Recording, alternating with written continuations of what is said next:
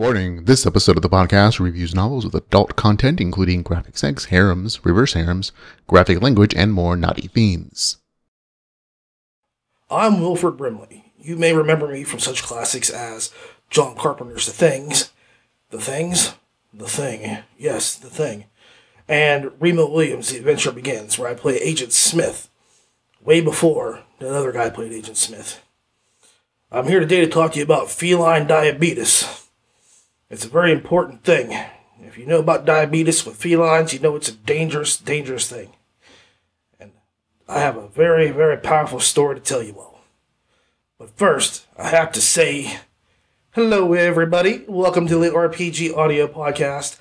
I am Ray, and before we begin the show, I do want to say that this episode, as you can see, is going to be very special as I have grown in my porn stash. And I do think that this will be the last time I grow in my mustache this thickly, simply for the fact that you can see now, before it was nice and dark, and I think that now it's looking older. I think that my near-death experience has kind of tainted me. So, yeah, I think I'm not going to do a porn stash for any more naughty specials. It's just too much.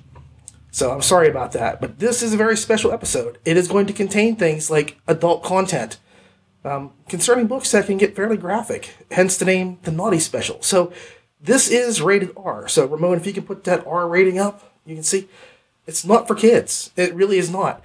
And it may not be for everybody. I don't like to do series specials that are just kind of focused on one thing all the time. But I have had requests for this. So I thought I would do another Naughty Special.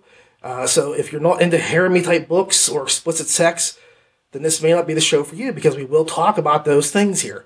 So you could just jump to my last review, which will be The Heroic Villain by Charles Dean. The rest of the episode deals with adult topics. Not that Charles Dean's book is an adult, but it is not nearly as graphic or powerful. There is some discussion about boobies in it, though. So if that's okay with you, I will be reviewing some naughty by nature LitRPG books today for you. LitRPG Audiobooks. So let's get right to it and begin the Naughty Show. Or it's a Naughty Special. It's a very naughty episode that contains absolutely no feline diabetes. And yes, this is my best Wilford Brimley impersonation that I didn't know I could pull off. Okay. Although in The Thing, he didn't really have a mustache, did he? He was totally stashless. He was shaved for The Thing. Okay. Well, we're going to get right to it, everybody. In just a few moments, the special naughty episode of the LitRPG Audiobook Podcast will begin. All right, pretty babies. Next up, I know you all been waiting for this one. Remnant by Randy Darren, narrated by Andrea Parsnow, with a book length of 13 hours and 18 minutes. Steve blinked twice and looked around. He was standing in the middle of what looked like a bare dirt field. To the west of the field was the start of a forest. In the south, a decently sized lake. To the north and east were empty fields of grass. "Where the hell am I?" Steve asked. Looking down at himself, he could see he was wearing a black windbreaker, brown shirt, dark blue jeans, and work boots. "Just what exactly is going on?" he said to no one, as no one was around. Steve was completely alone here, in this field. Off to one side of him were two large wool sacks. Beside that was a large, open-topped wooden toolbox. Moving over to inspect it, he found more or less what his mind had told him should be inside. Various small and medium-sized tools, like hammers, chisels, mallets, a saw, and other things he wasn't even sure of the use for. Well, here is another book by Randy Darren. Excuse me. And it's not exactly what you would expect from him. The book starts off a bit as a mystery as the MC, Steve, wakes up with barely any memory of his past. I think the only thing he really remembers is his name is Steve. So he really doesn't have a lot to work with. He discovers via a message left by past Steve that he's had his memories traded for some rather awesome and powerful gear. Farming gear, to be exact and certain, with the message that he needs to build himself a nice little farm and, if possible, a village as soon as possible. Now, it really is not long, because this is Randy Darren, before Steve finds himself embroiled in a mess of forbidden love, because he is the love broker. Love with non-humans. And everybody knows that love, true love, is what brings us together today. So, his love for these non-humans only grows until he earns a title. Now, in the book, you get titles for doing certain things. His title is called Zookeeper, because in this world, interspecies love is very, very forbidden. Now, I'm not talking he's having sex with farm animals, like Dolly the sheep, who's been cloned, so she's not going to talk because she's been cloned, and you can do what you want and get rid of her and bring in another one looks just like her and doesn't have a clue what happened. No, not Dolly the sheep. These are like half-human hybrids, whether it's a naiad in the water, or a nymph or a sylph or a satyr, or whatever you want to do. The naiads, nagas, those are all things that are fair game for Steve, even though he knows he's not supposed to do the deed with them. He just doesn't understand why, because he doesn't have memory, so he has no clue why he shouldn't do such things. So, lacking the memory, he is rather uninhibited. Thankfully, the combo of Steve's incredible strength and gear pretty much makes him a force not to be trifled with. And he just kind of goes about his business trying to accumulate wives and territory while fighting this really cool zombie invasion, which is brought about by this evil mist. And then he also has to stave off like territory disputes with his neighboring cities and towns and stuff. The story pretty much follows this route. Steve builds a farm while accumulating women as he fights either soldiers or zombies. That's the path. You get some construction and town building in addition to the harem building, and I can just say that this is some of the fastest harem growth I have ever seen any author perform. I've never seen it in one novel, to be honest with you. There's so many women that pop up that he has ended up making into wives or girlfriends or just whatever, people that he taps on occasion, best friends with benefits, booty calls, whatever you want to call it. There is a hella lot of ladies in this book. I almost felt like I needed to, get out a pen and paper and write down, who's where, what they do, what their likes and dislikes are, how many stars they get for this or that. And so, keybolds are in this book, and, he's rubbing their bellies and stuff like that. There's a lot of different things in the book that he adds in for spice and flavor, and again, I'm not trying to say it in a negative way. I'm just saying, hell, he goes from none to 10 before the book even comes close to getting finished. I mean, 10 ladies, 10 wives, whatever you want to call them. There's a hell of a lot of them. And mind you, he didn't actually sleep with all of them. Not in the book, not in this book. I'm sure he will in the next book. There were some that he kind of just set aside for later, I suppose. He's like, these is my side chicks. I'll get to them later. Later, shorties. That kind of stuff like that. He plans on doing a tapping. He's going to be a tap dancer. He's going to tap that stuff. Tap that keg. Tap that. You tap something. Okay, wait. You tap the keg. You tap. I don't know. Soft shoe. Anyway, he's going to tap them later. So there's a lot of ladies there, and yeah, the sex is kind of graphic. It's very well described. It's decently executed, and it builds the story because with his main woman, his number one wife, which is his first forbidden love, their sex has a very special significance for both of them. She takes it to mean very specific things, And, she takes it to heart, and he does the same. Like, he realizes he loves her at some point before he realizes he loves her. I mean, he's like, wow, holy crap, I had no clue. I guess I do. I love her a lot. So it's nice to see that even though the sex is kind of graphic, it's not, and again, I'm not trying to say this in a negative way, it's not fostering Faust kind of sex. This is graphic sex, but it's not like, I'm going to do this to you and make you do this to somebody else. It's very consensual 100% of the way. Everybody enjoys it. Not that they don't enjoy it in Faust, but I think you understand what I'm saying. It's more of an emotionally based thing than it is a manipulatively based thing. And that makes a big difference. But again, I enjoy both books. So, what do you want me to say? I like it one way or the other, whether it's the naughty stuff from Faust or the naughty stuff from here.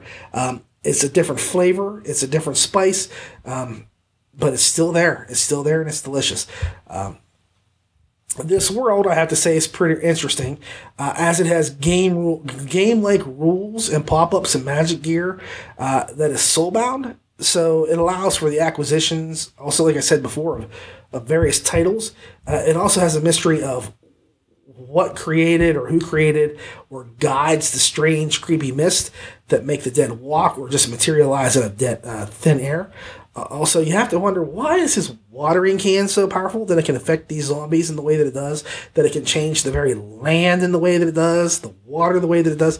I mean, he's got some really massively OP items, like his pick, and, he goes out and he just mauls stuff with his simple garden tools.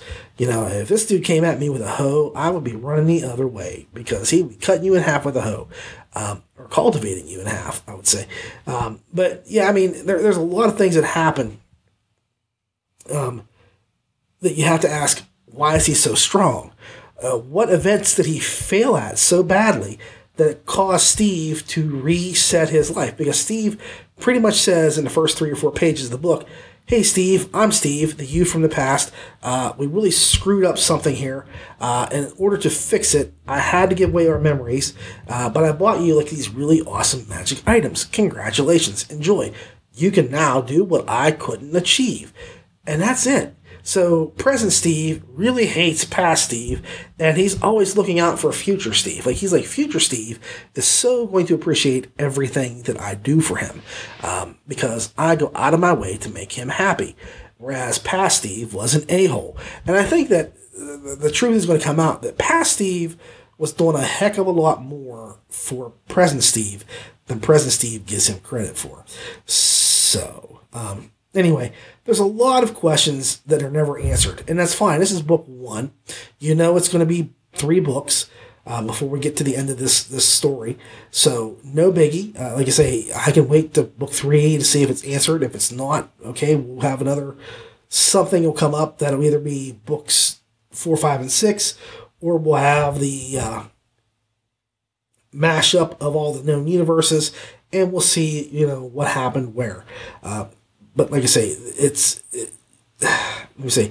it doesn't make you feel like you are missing out on something, but it does rather smartly orchestrate and artfully tell you enough so that you enjoy the story. I don't have an issue with it, because like I say, I know it's going to come out sooner or later. Darren always does provide answers to certain things. So it's not like I'm going to lose my mind if I don't have that. As for the naughty business, the book is full of it. Master Darren is pretty descriptive. It is fairly well fleshed out and very visual. The scenes fill the screen in the theater of your mind, so that you're looking for some grown-up sassy time. You won't be disappointed. Turning to the narration, what the hell can I say? We are talking about Andy P. Okay, and she can make her voice go from sexy to sultry in 2 seconds flat. So far, the only thing I don't think I've heard her do for a book like this is a screaming O. I'm sure it will happen someday. I'm sure it will. Andrea is a top-notch voice actress. She has voices for characters and voices for the cousins of those characters, as well as their neighbors, and I bet she could even do a cat or a dog from those neighbors. she would literally kill voicing cartoons and doing like mature animated movies. And I don't mean like adult mature animated movies. I mean like anime or, cartoons made for adults, grown-ups, that have more than like stupid jokes and punchlines. It's not like Phineas and Ferb. I'm thinking like, Young Justice or something along those lines. Go DC. If you're going to do something, Andrea, go DC because they just kill with their animation stuff. But if you ever decide to go that route, you would kill. I mean, you've just got the range that you can do voices. That's just scary good. And she has some serious range. She plays all these ladies and Steve so well, so very well. You genuinely believe that she experiences the emotions that they do. I mean, I listen to it and I think she is literally feeling everything that this character is doing. And that's why I think when she says, I'm passing on doing this book, or I just can't do it because of the nature of what it's about. Like I know she's not doing Fostering Faust. And it's got nothing to do with her and Randy Darren. It's got more to do with the fact that the stuff that goes on in Fostering Faust would probably affect her in a way that she couldn't deal with it.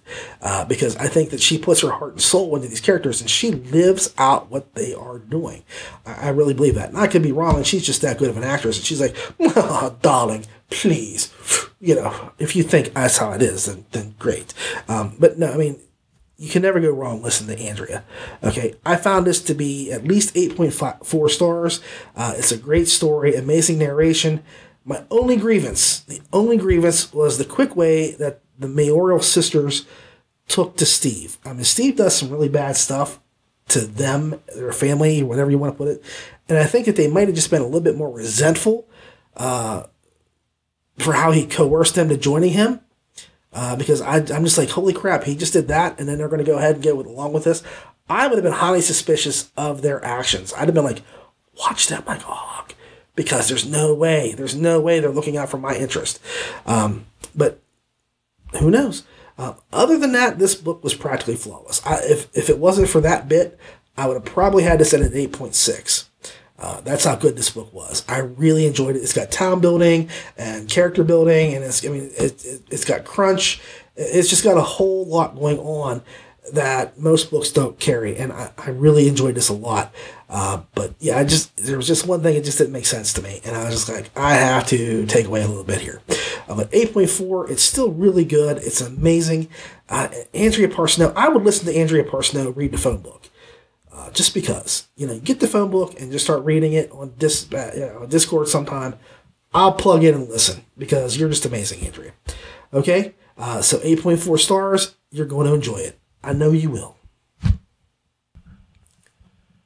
Okay, so next up is Seductive Seas, books 1 through 4. The Seductive Seas LitRPG series by Calico Jack. I don't think he's really the 1800s pirate that sailed the sea with the ladies, but it might be him. He could be that old. I don't know. Narrated by Sierra Klein. Sounds familiar. With a book length of 3 hours and 59 minutes. Back on the island, Dietz felt the warm morning sun on his face and a gentle breeze against his skin. He even managed to detect a salty tang in the air. Closing his eyes, he could try to find something in his senses that told him this immersive world wasn't real. But at the moment, there was nothing.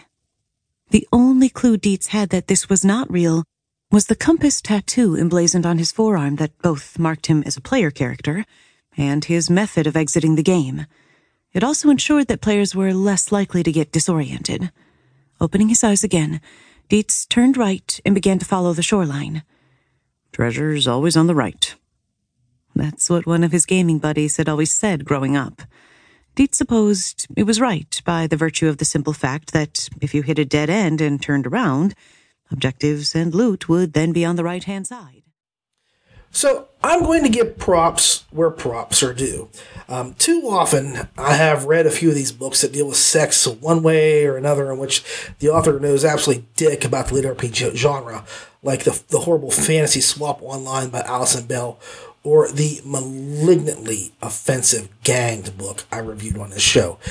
It is obvious that those books were written as a right-to-market cash grab by individuals who couldn't care less about the LitRPG community because they obviously didn't invest 1 minute's worth of research into any game lit books to help with the writing of their stories.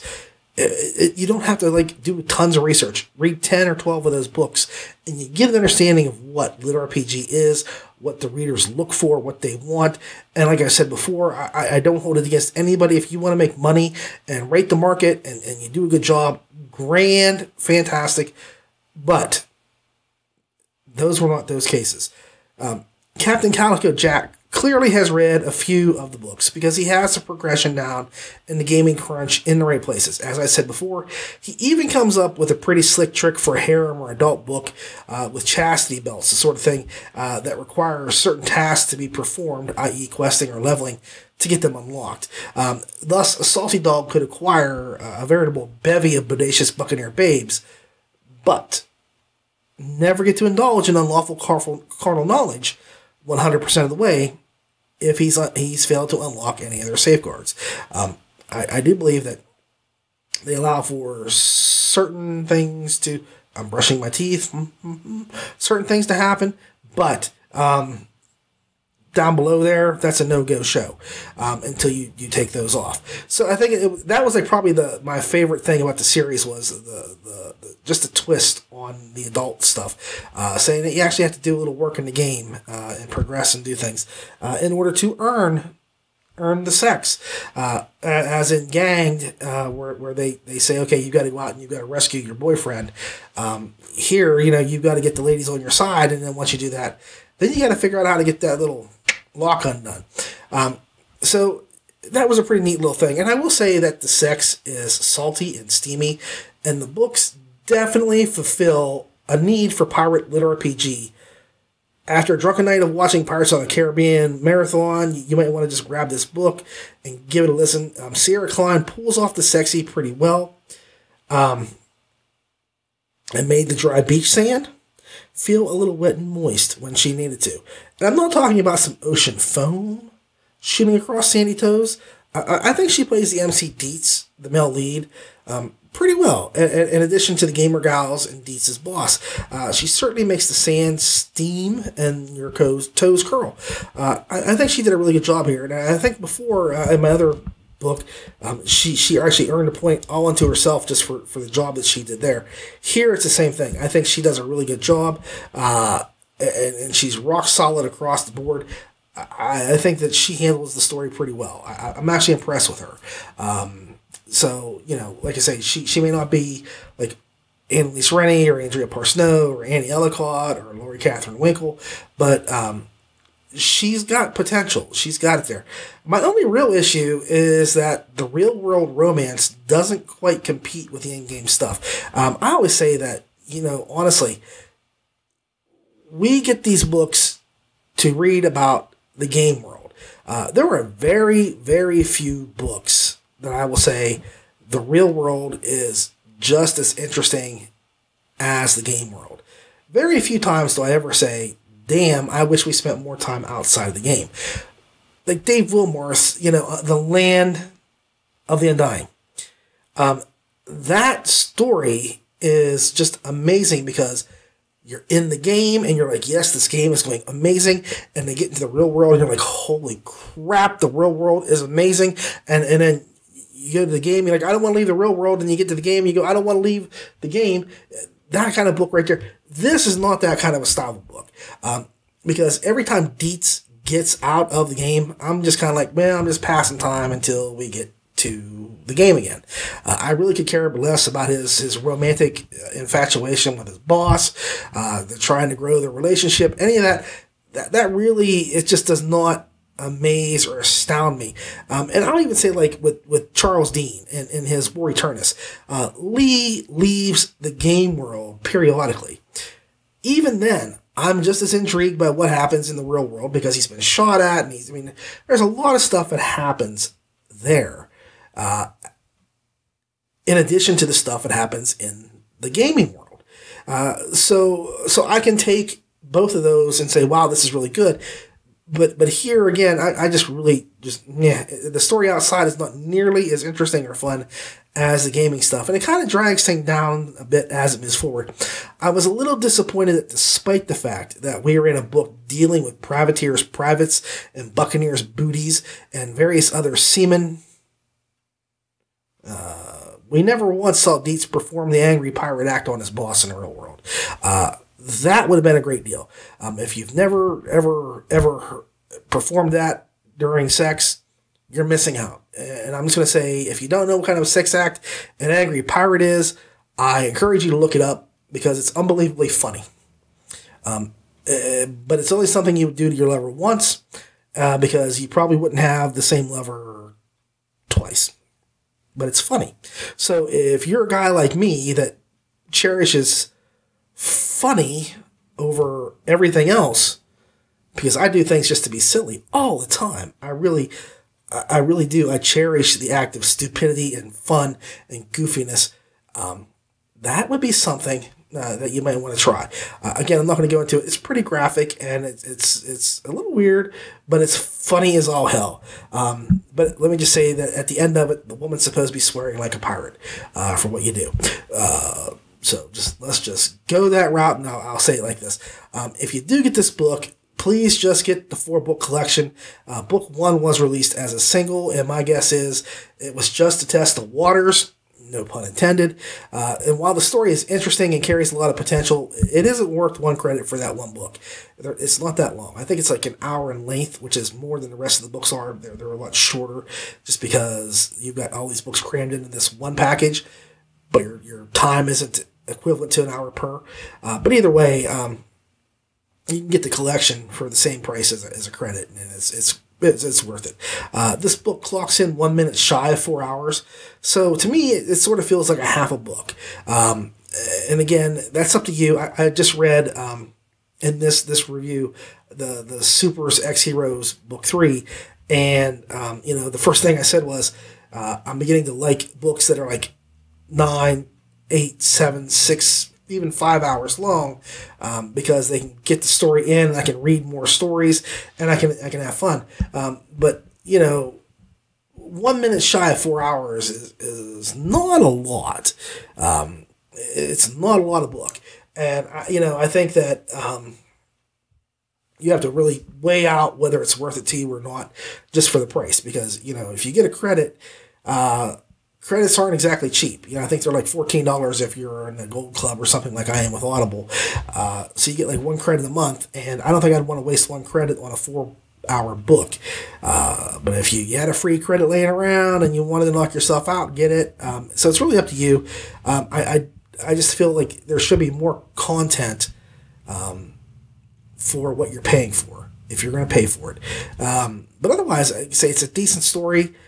Sierra Klein does do a good job. I give her that, and the story is not bad. And the sex is hot, and it's pretty graphic. So if you're asking me, is the sex sexy? I'm going to say yes. It's pretty much sexy, and it's all good to go. But like I say, final score is 7.4 because the book is short. It feels like a half a book or a book in progress to some degree. To me, it feels more like 4 short stories tied together rather than one solidly long book.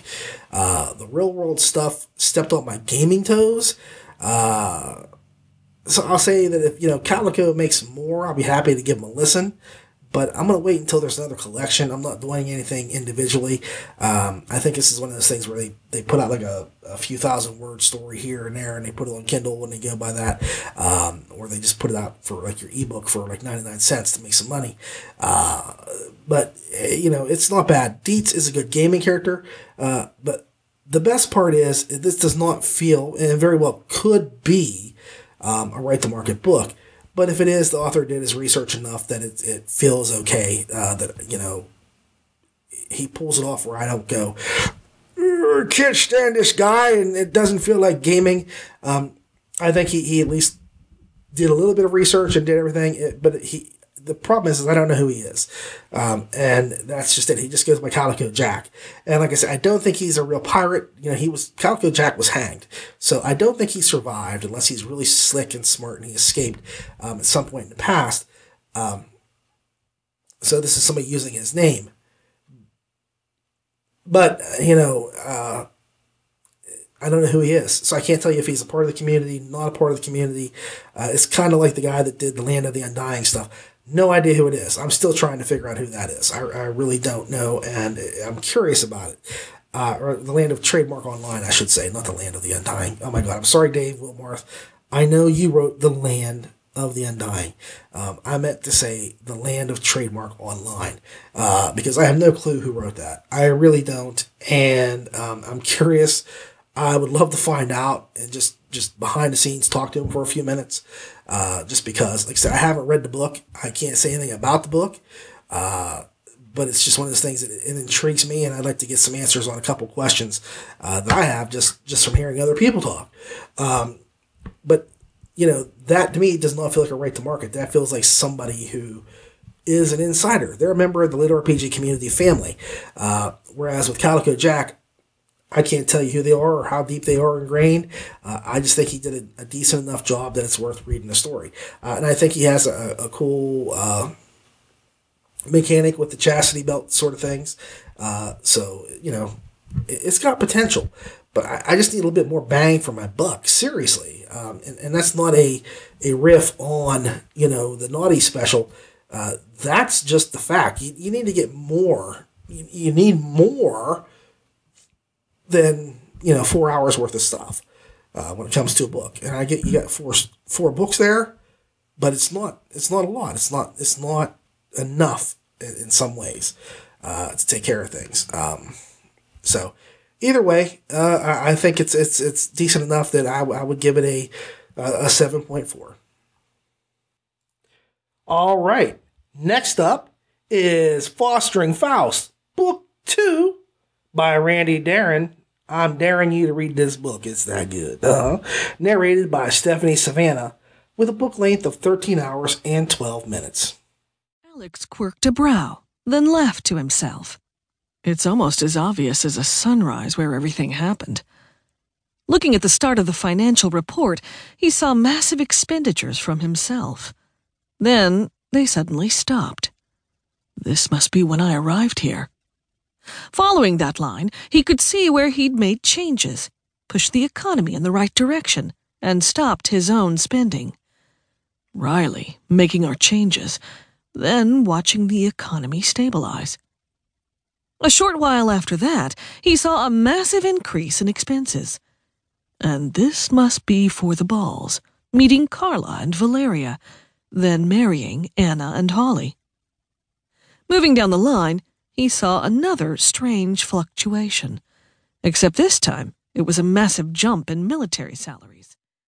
Yep. Now here we go. Here's another Randy Darren book. Can I help it? Can I help it if he cranks out masterpieces faster than Don Rickles could? Insults. No. So suck it up, pretty babies. We is going on a wild ride. First of all, Fostering Faust was a very polarizing novel. Book 1, I don't think people were prepared for the very nature of the story and the fearlessness with which Darren went forward to create that story. I know a lot of people who were kind of like shocked and put off by the content, which is fine. Clearly, that's why it's written by Randy Darren, because it is not going to be a nice book. It's going to have really hard graphic content that is going to disturb some people. And I have to say, Darren is very bold and uncompromising in his vision. And I respected the hell out of that. Well, things have not changed in Book 2. Book 2 is just as entrenched in the things that you either loved or hated about Book 1. He doesn't change course. He goes full bore ahead. It reminds me of like the scene of Buckaroo Banzai where they're going to try to go through matter, and they have that mountain there, and they have the car, and they go through the very physical space of the mountain. That is what Darren feels like he's doing. He is going just 1,000 miles an hour towards this big mountain. And it's either going to be, either way, it's going to be spectacular. Whatever happens at the end of this is going to be amazing. It's going to be worth the time and effort that you put into this series. So this book is very graphic in nature. I don't say that lightly. I do not say it lightly at all. This is most likely the hardest edge book on the show. I mean, if you want to talk about hard edge, this is like a straight razor made of adamantium. And if you know Marvel Comics and Wolverine, that is like talking about Wolverine's claws. Unbreakable, never-ending sharpness. This is not a book for people who are prudish or squeamish. Not even close. As there is both hardcore sex and hardcore deaths. Darren does some very significant world building here. As our hero becomes embroiled in politics that he's better off avoiding, but he keeps getting sucked in. You know, it's kind of like from The Godfather. This is when I thought I was out. They pulled me back in. He fails to avoid it, and so he has to scheme and plot his way out of another fine mess after another fine mess. Alex is exactly the kind of character, and I'm going to say it like this, the kind of character that I absolutely love. He is a schemer and a manipulator. He's not a face-him-down kind of guy, okay? I far prefer string pullers to sword drawers any day of the week. There's simply something that I find fascinating, inherently and just amazing about a character who outwits their opponents continually. Like, my favorite gods are the tricksters, like Loki and Coyote and so on and so forth. Like, you know, Anisi, the characters who pull fast ones on other characters. Those are the ones who just really, really, they suck me right in. Like, my favorite character from Shakespeare, and Charles Dean will tell you, we have arguments all the time because he has his, I have mine, and mine is Iago. I adore Iago. Iago is my character. William Shakespeare wrote Iago just for me, and he didn't realize it.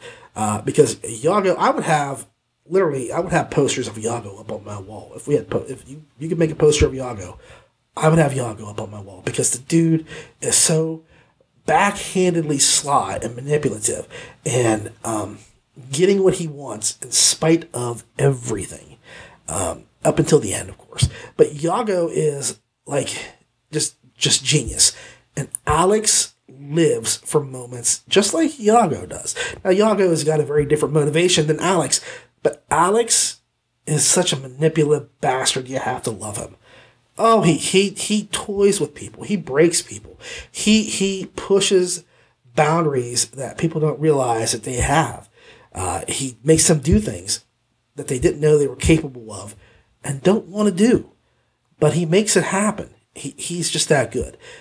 I love that. And this is like seriously, that was what appealed to me in the first book, was his character, how he did things. And I remember, you know, how he got out of the jail cell that he was in when he first appeared in the New World after he made his deal.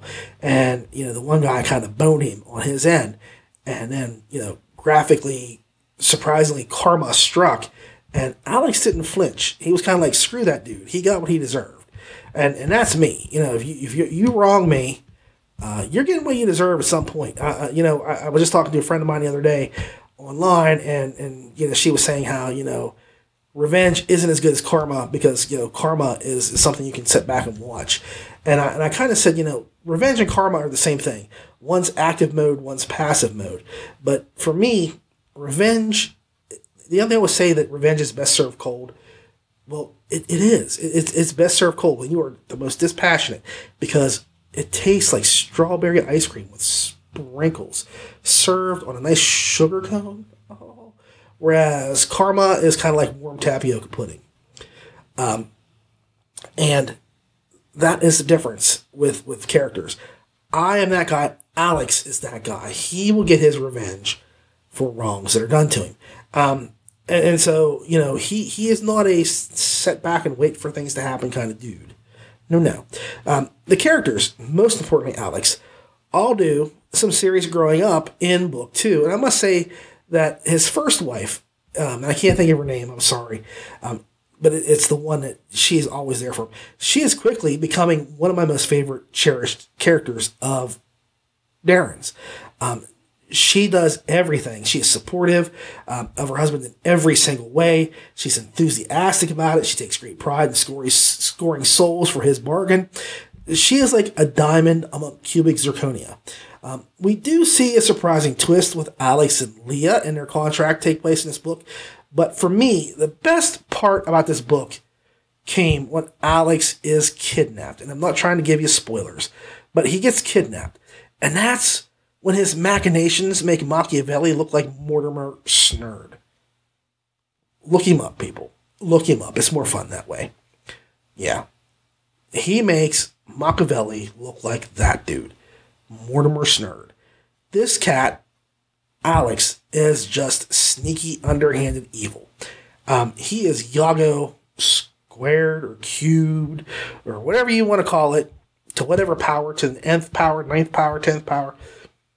He really, really is just spot on in getting back and getting away from people. And I also cherish the way that Alex has earned the title of Count Inferno and kept the legend growing after he got it. Whenever an opportunity arose to allow him to do that, he took advantage of it. The ladies, they're all seductive and servile, but not to a point that's disturbing. Their eagerness to please comes from a place of genuine emotions. Like I say, this book, it runs a gamut of things. He's struggling to stay away from one woman in power, and there's political things there. Then there's another political battle, and he finds himself embroiled in things. So there's a lot of different things happening all at once, and he's struggling to, I don't want to say struggling, because his lands and holdings are doing really well, but he's struggling to keep these other people from invading him and taking his stuff, and he's doing his best to redirect them into other places. So I just think this book is really smart, and I just severely enjoyed the story. It's really, really good. The narration by Stephanie Savannah stuns. Yes, I like alliteration, okay? But she never hesitates and tackles serious material with vigor and enthusiasm. She makes you feel like everything that Alex does to his numbered and non-numbered alike is important and special. I mean, he does things, he's not malicious about it, but she makes you feel everything. You run the range of emotions of, I can't believe he did that, to good for him, to holy crap, I can't believe she likes that sort of thing. She certainly has the feel for filling action and emotion in the right spots. And she keeps each character clearly defined. As juggling acts go, she is flipping live chainsaws and making them look like rubber balls. So, this was one of those books where I get really excited. I got this book and I just devoured it, because Faust is probably one of my favorite books that Randy Darren or William Moran has done. And this has not been a disappointment. It has just maintained the high octane level and the manipulations and the deceitfulness and the backstabby stuff. It's just above board. It's just so awesome to see him handle these things. And I just have to say, the fact that Alex has the patience to remain where he is, to scheme to kill somebody, and do it in a very difficult way, but to make sure it happens and comes to fruition, was just so satisfying.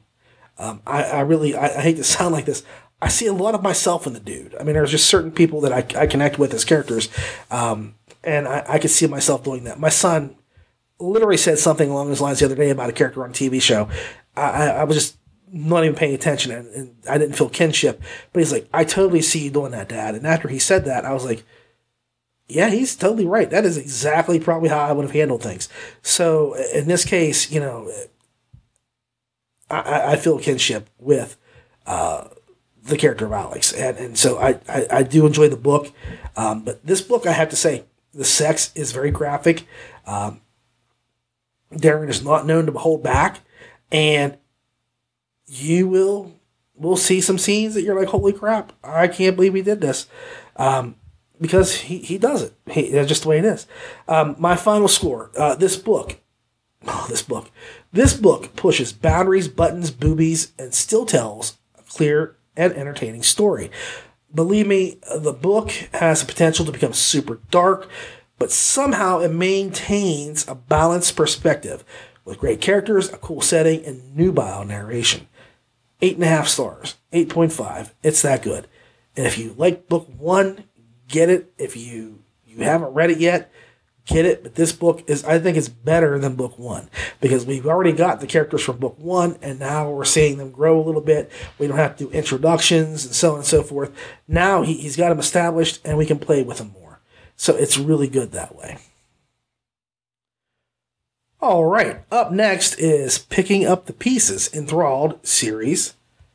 The Enthralled series. This is book 2, written by Prax Venter, narrated by Christian Fox, with a book length of 10 hours and 1 solitary minute thereafter. Sasha will pay for what she has done.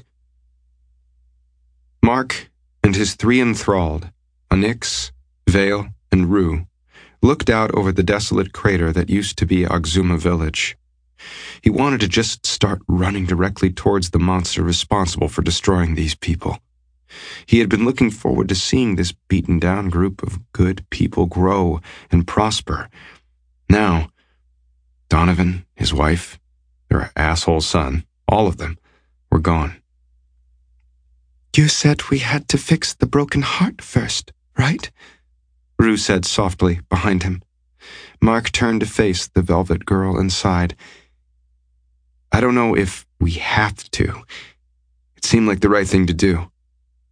I figured we would run into the holes they created on the way." "Which way does the compass point, Mark?" So, here's the deal. I want to start off by apologizing to Prax for me taking so long to get to this. I'd gotten this, and it's been a while since I was able to get to it. I really wanted to review it a while ago. Then things happened in my life that have kind of slowed me down a little bit. And then after I kind of got away from that and I'm starting to get a little bit better, I wanted to save it for this episode of the show, which I really wanted to do this like probably 4 or 5 weeks back, this episode. So I'm really behind on this. So my apologies. Now, the last time he also gave me some flack. So I'm going to cut myself a little bit of slack because he gave me some flack for misspelling the names of the ladies in his book, in my review. I guess he went and read my review on like his book page or something. And he's like, "You didn't spell a single one of their names correctly." Well, I mean, first, thanks for actually reading the review. I appreciate that. Secondly, I work in audible format, so I took a shot. And I did it all phonetically, or at least how I would have thought the book was, supposed to be written, or the names were supposed to be pronounced. And you have to cut slack sometimes. You just have to. So I'm not even going to put their names down this time at all. I'm just going to skip that portion of the review so I don't screw up anything else and look more stupid than I actually am. I really liked the first book. It had one of the best time compression uses I've seen in LitRPG. And I thought it was smartly done. Also, having the main character kind of wake up in the middle of a Groundhog Day style replay was neatly done too. I mean, he hadn't realized he'd lived out that same day over and over and over again. So many, just thousands of times until he'd already done it for thousands and thousands of times. So after the first book was done, I was expecting some big stuff. And man, Prax did not let me down. I think book 2 is an improvement and that it shows some great development.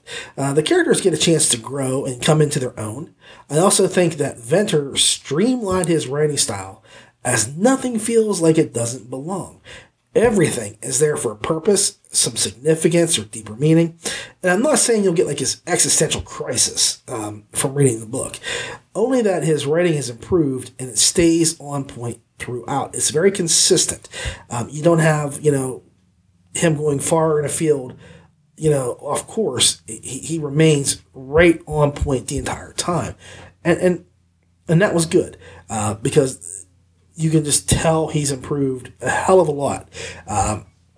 In fact, the writing of this book really makes me want to read some other stuff of his now. Not that I didn't want to read this book before book 1, but I'm like, I can see where Venter's getting better and better, and it makes me more excited as a reader, as a listener, because once a writer really starts getting into their groove, not only is it fun to see, it's fun to see them growing and developing and changing and having so much happen.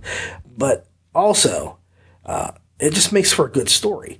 So, I just really, really can't wait to see some of the other stuff he has coming out, because this is like book 2, and I know there's other books in the series, and the series should be getting ready to get completed, I think. But he also has like Irreverent Jack coming out of SBT, so I look forward to that like immensely. I so badly look forward to that, just because it's exciting to hear him have an opportunity to do something else. Not that I'm not excited about this. This is good. This is really good. So here's the point. How naughty is it? Well, we get frequent and descriptive sex acts, but the sex breaks don't detract from the stories. It never came across like it does in some books. Like I say, sometimes it's like, oh man, we just barely escaped from that dragon. Let's do it. It wasn't like that. I'll give you an example of improper time for sex. Okay. I had listened to an audiobook called The Last Colossus, which is about some people trying to survive a megalodon attack. Now, megalodons are the great big giant sharks, and you see a couple of those movies now, like Meg comes out and things like that. And they kind of make the sharks like these huge monsters because they were beasts. They were massive. But in the book, the two characters like get off of a boat out of the water and they get on this island that has this volcano erupting. And as lava is like, I don't want to call it flowing, because lava kind of trundles along. It takes it a while to get where it's going. But as lava is just kind of going around them and going where it's going to go, they decide to have sex. Let me tell you, I've been escaping from a vicious giant man-eating shark. Barely make it to an island. A volcano erupts. I think, as a man, I could probably look at the lady that I'm with and say, look, we're done. Why don't we bone? And just have like 10 minutes of whatever. And I could see that happening.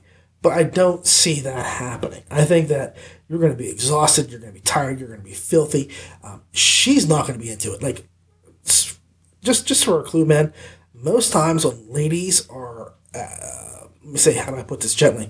When they're running for their lives, they really don't feel like having sex. No, they just don't. And so, sex scenes are all about timing. And that was poor planning on the writer's part. Michael Hodges, that's who wrote that story. Venter does not have that issue, as the sex scenes feel very natural and they fit into the story. I don't hear, it's not like arrows were flying by and, he took, his Naga lady and did this or that. None of that stuff happens, in that capacity. There's points to when they have sex, why they have sex, so on and so forth. So to avoid spoilers, I will say that the ladies make some discoveries about themselves that makes them not too happy in the book. They might realize their very nature is not what they thought. Although I suspect there may actually be like a real world resolution coming, because the discoveries that they make have a lot of implications on future stuff. And I think the real world could have a way to resolve some of the issues. I don't want to come into it and give spoilers, so I'm going to just stay away from that.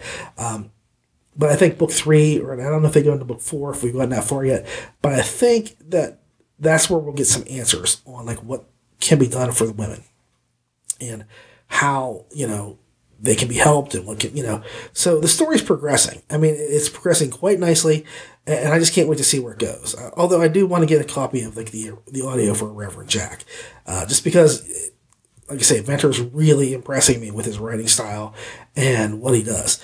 Fox does a pretty good job on narration, and I won't, let me see how do I put this. I won't complain about pronunciation of areolas this time around. I'm going to just skip by that and just say he's one of the few men I've heard narrate a naughty scene that didn't make me just a little bit uncomfortable. Like I say, Justin Thomas James is probably the only other guy I've heard that he's just like Rico Suave with his voice, and you don't really notice it. But I think that Fox does it too, where he can tell the story, and I'm not going. it's a little creepy hearing the guy talk about doing this and that and the other thing.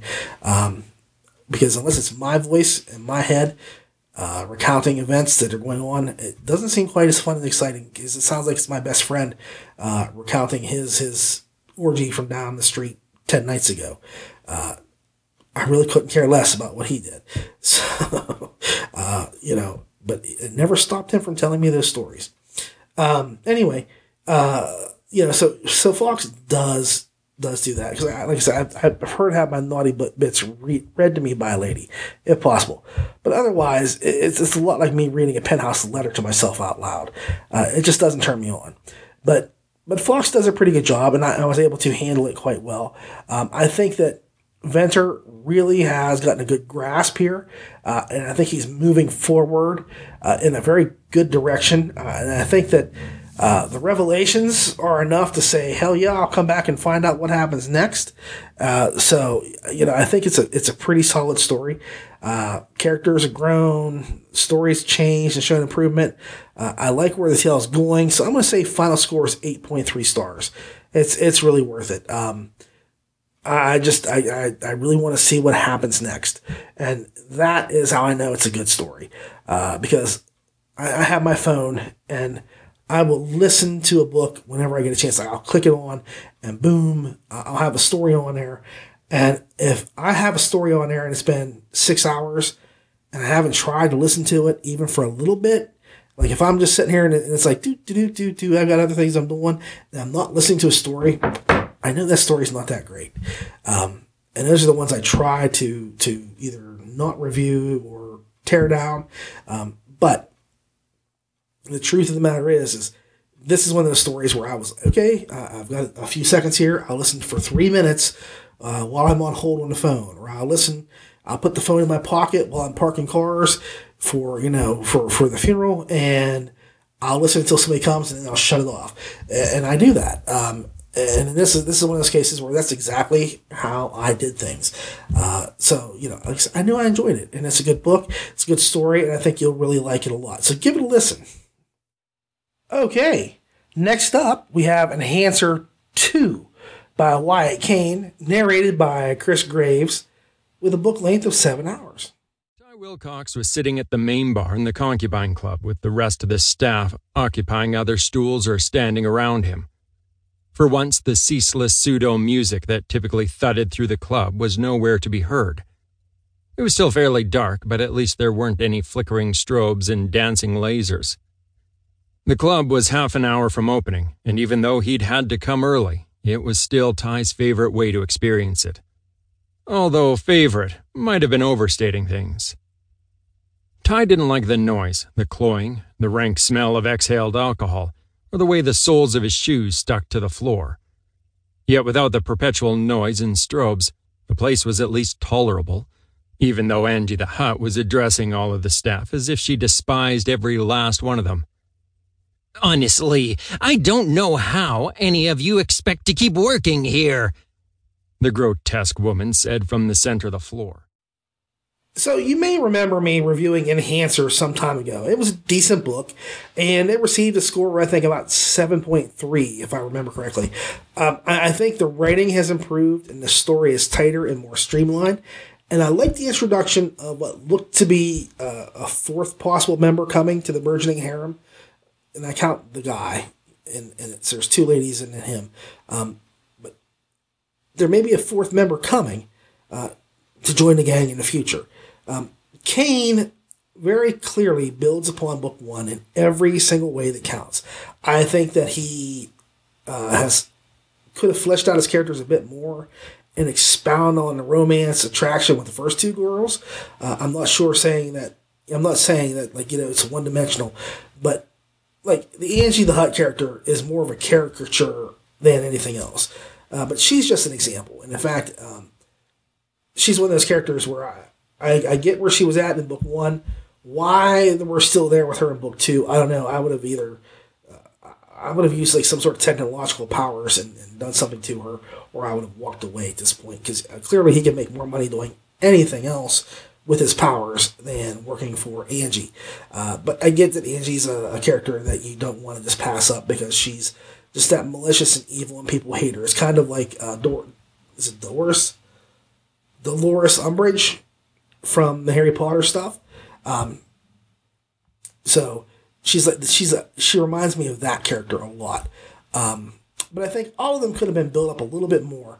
But I will say that they are more realistic around this time around, and I'm a little bit more forgiving of details. Just because a female deer doesn't have antlers doesn't mean that they can't have antlers modified onto somebody who wants to look like a deer if they want them. So, I think I was a little bit more picky back then about things. I was a little bit too strict on. Like, I know I say this all the time. I really, like Daniel Shinofin, I really hit him hard on a couple things because, as I just said, it didn't fit or it was incorrect scientifically. And like this, one of my biggest peeves was that one of the girls was a deer modified woman, and she had horns, or antlers, I should say. And, females don't have antlers. They don't have them. And so I was kind of like, yeah, well, do some research, because that drives me crazy. And I want to say this, I do mean do some research. When you go to a book, always research it. If you research it and you get it wrong, then at least you tried. But, here, I'm going to just say I get it, and I'll let it go. If she wanted horns or antlers or whatever she would call them, like I say, they're antlers, they're for a deer. But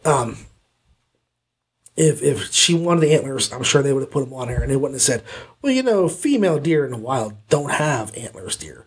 It's only the males. The males grow them. They grow their racks and then blah, blah. That wouldn't have happened. They'd have put them on her. So I'm a little bit more lenient this time around on this sort of stuff. But that leads me into some of the more interesting parts of the book, which would be like the world itself. Here you have a world that can upgrade regular humans just cosmetically. To a certain extent, I mean, like I said, a lot of the changes that you have with the deer woman, they're just cosmetic. She doesn't gain, like,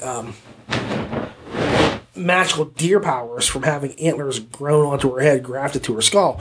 I mean, she has antlers grafted to her skull, but, what's she going to do with them? It's not like she gets anything from that. The world is a secondary character, and it's as alive as the other characters by a whole lot of means. There's a lot going on here, and we get a pretty good taste of what's going on in the world now. I always say that every superpower has been thought of, and it's more of how you employ your powers in a story that makes them cool. And Kane does manage to make his heroes and villains fun with their abilities. And I could see them all in action. Like, in my head, I could see them playing things out. So this time around, like I said, I'm a little bit more lenient with things, and I think that we get a bit more of a taste for what the world is and what it's like out there. And like I say, that's a character all unto itself. And the other characters, they come off a little bit more awesome with their powers. The book pretty much picks up where the first one left off. Ty is, oddly, like I said, still working a crappy job and struggling to reconcile his life as a hero with his life as a normie. When all of a sudden a teleporting demoness character called Lilith shows up and throws his life into utter hell and chaos. Can he trust her? Should he? How will he tell the other girls? These are all things that he has going on. Is she lying? Is she not? Is she telling the truth? What does it mean?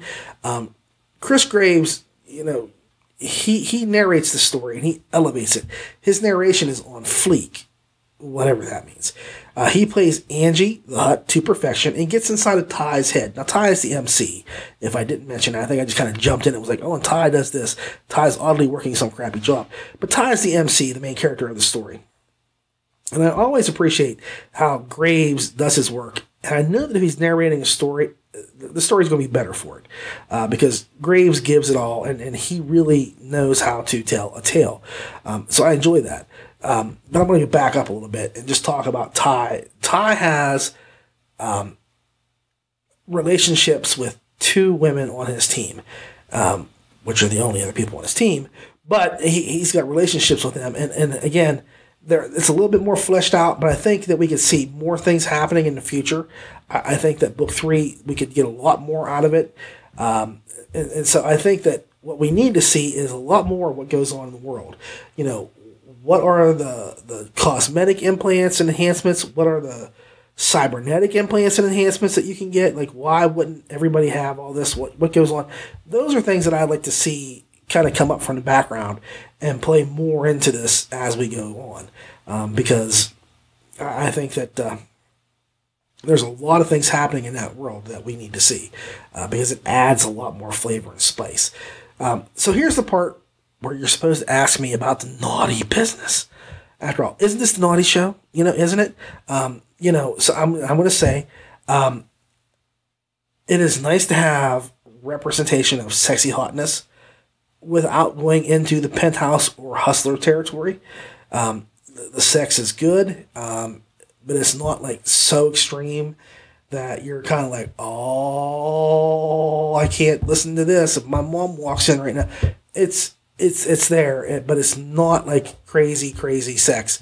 It's kind of more like Cinemax or Showtime sex. There's those Showtime movies where it just kind of shows a little bit here or there.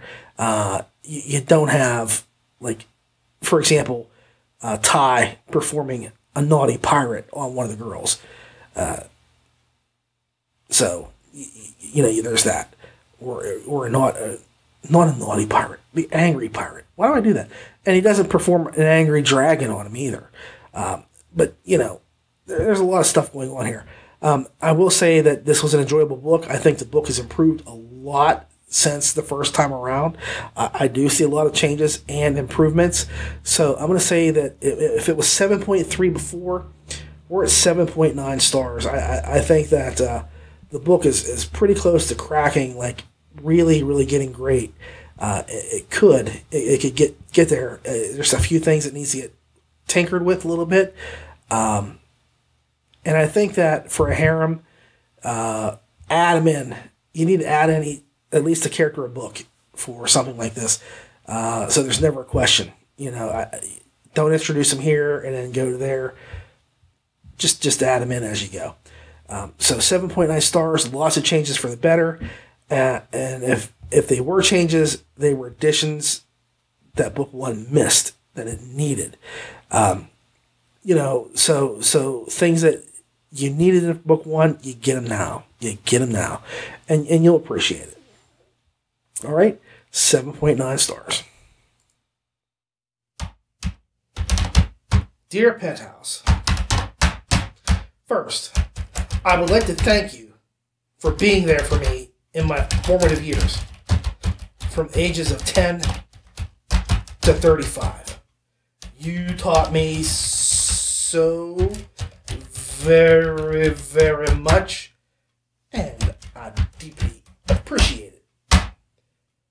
However, I have to say, I do not like the way that what seems to be one of your letter writers, who is not me, has tried to pull a quickie on the LitRPG community. While I have to admit that Locke's... Oh.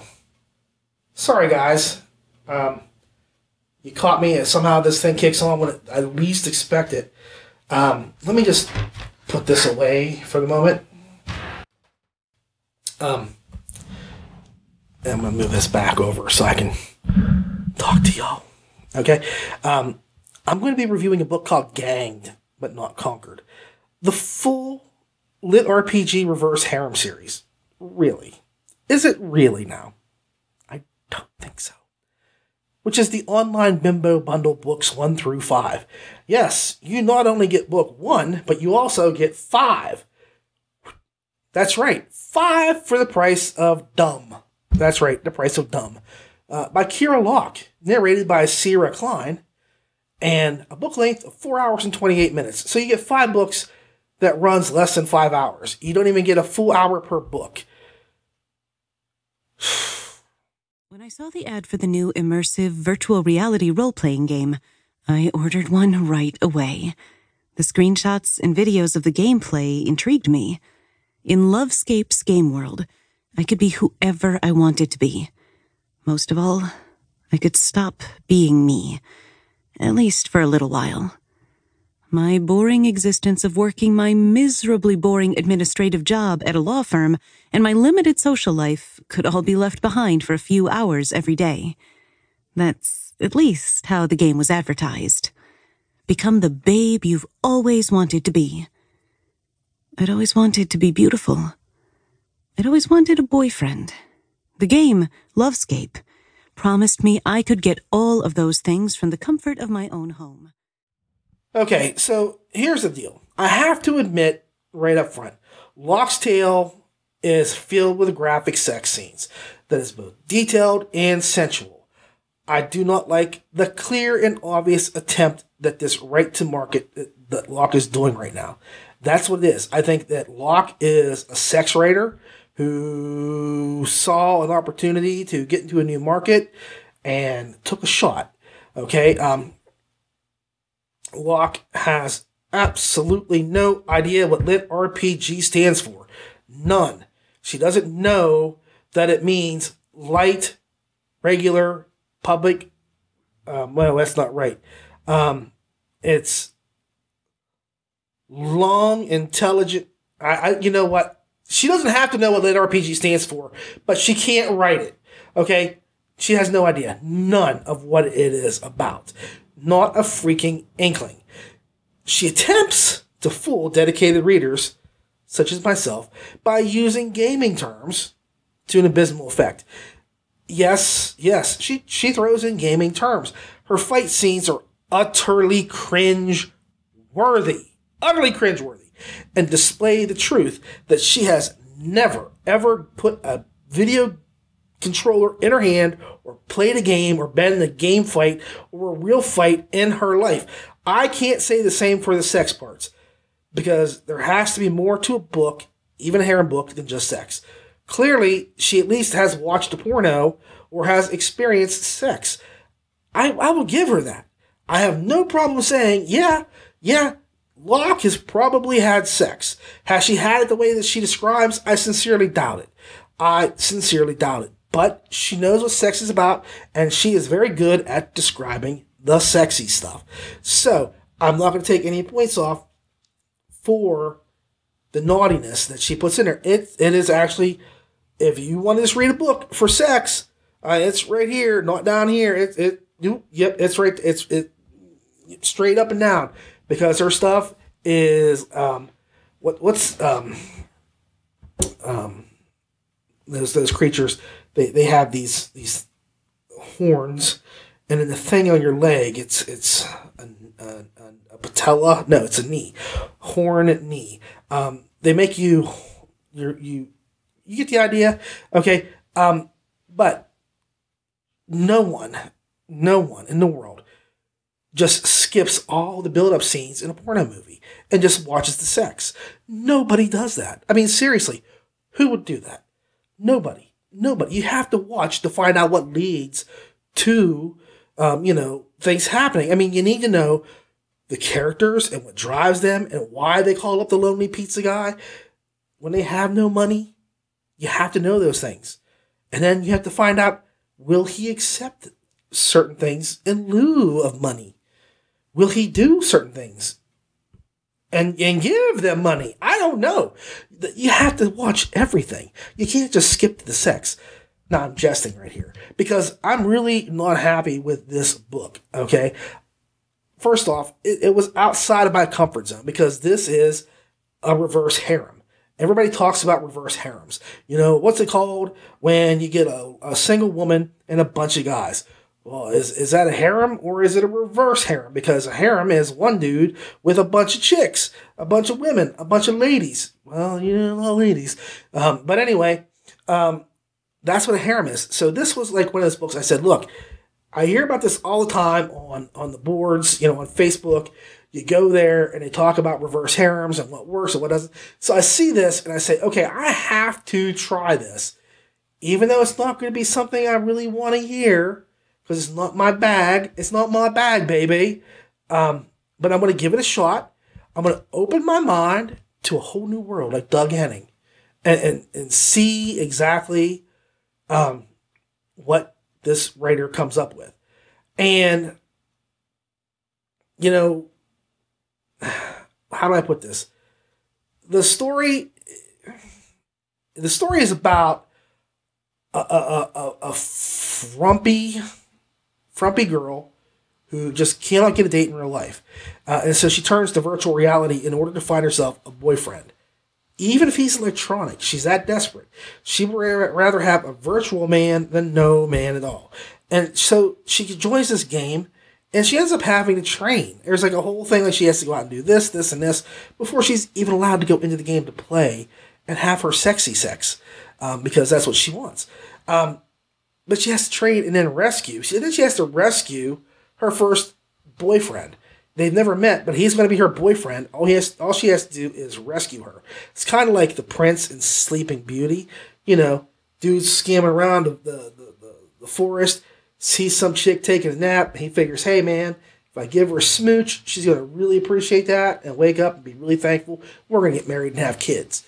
You know, so it's the same thing. She's like, well, I'm going to go fight this evil chick, and I'm going to kill her, and then he's going to see me kill her, and I'll break her spell over him, and he'll fall into my arms, and he'll do things to me.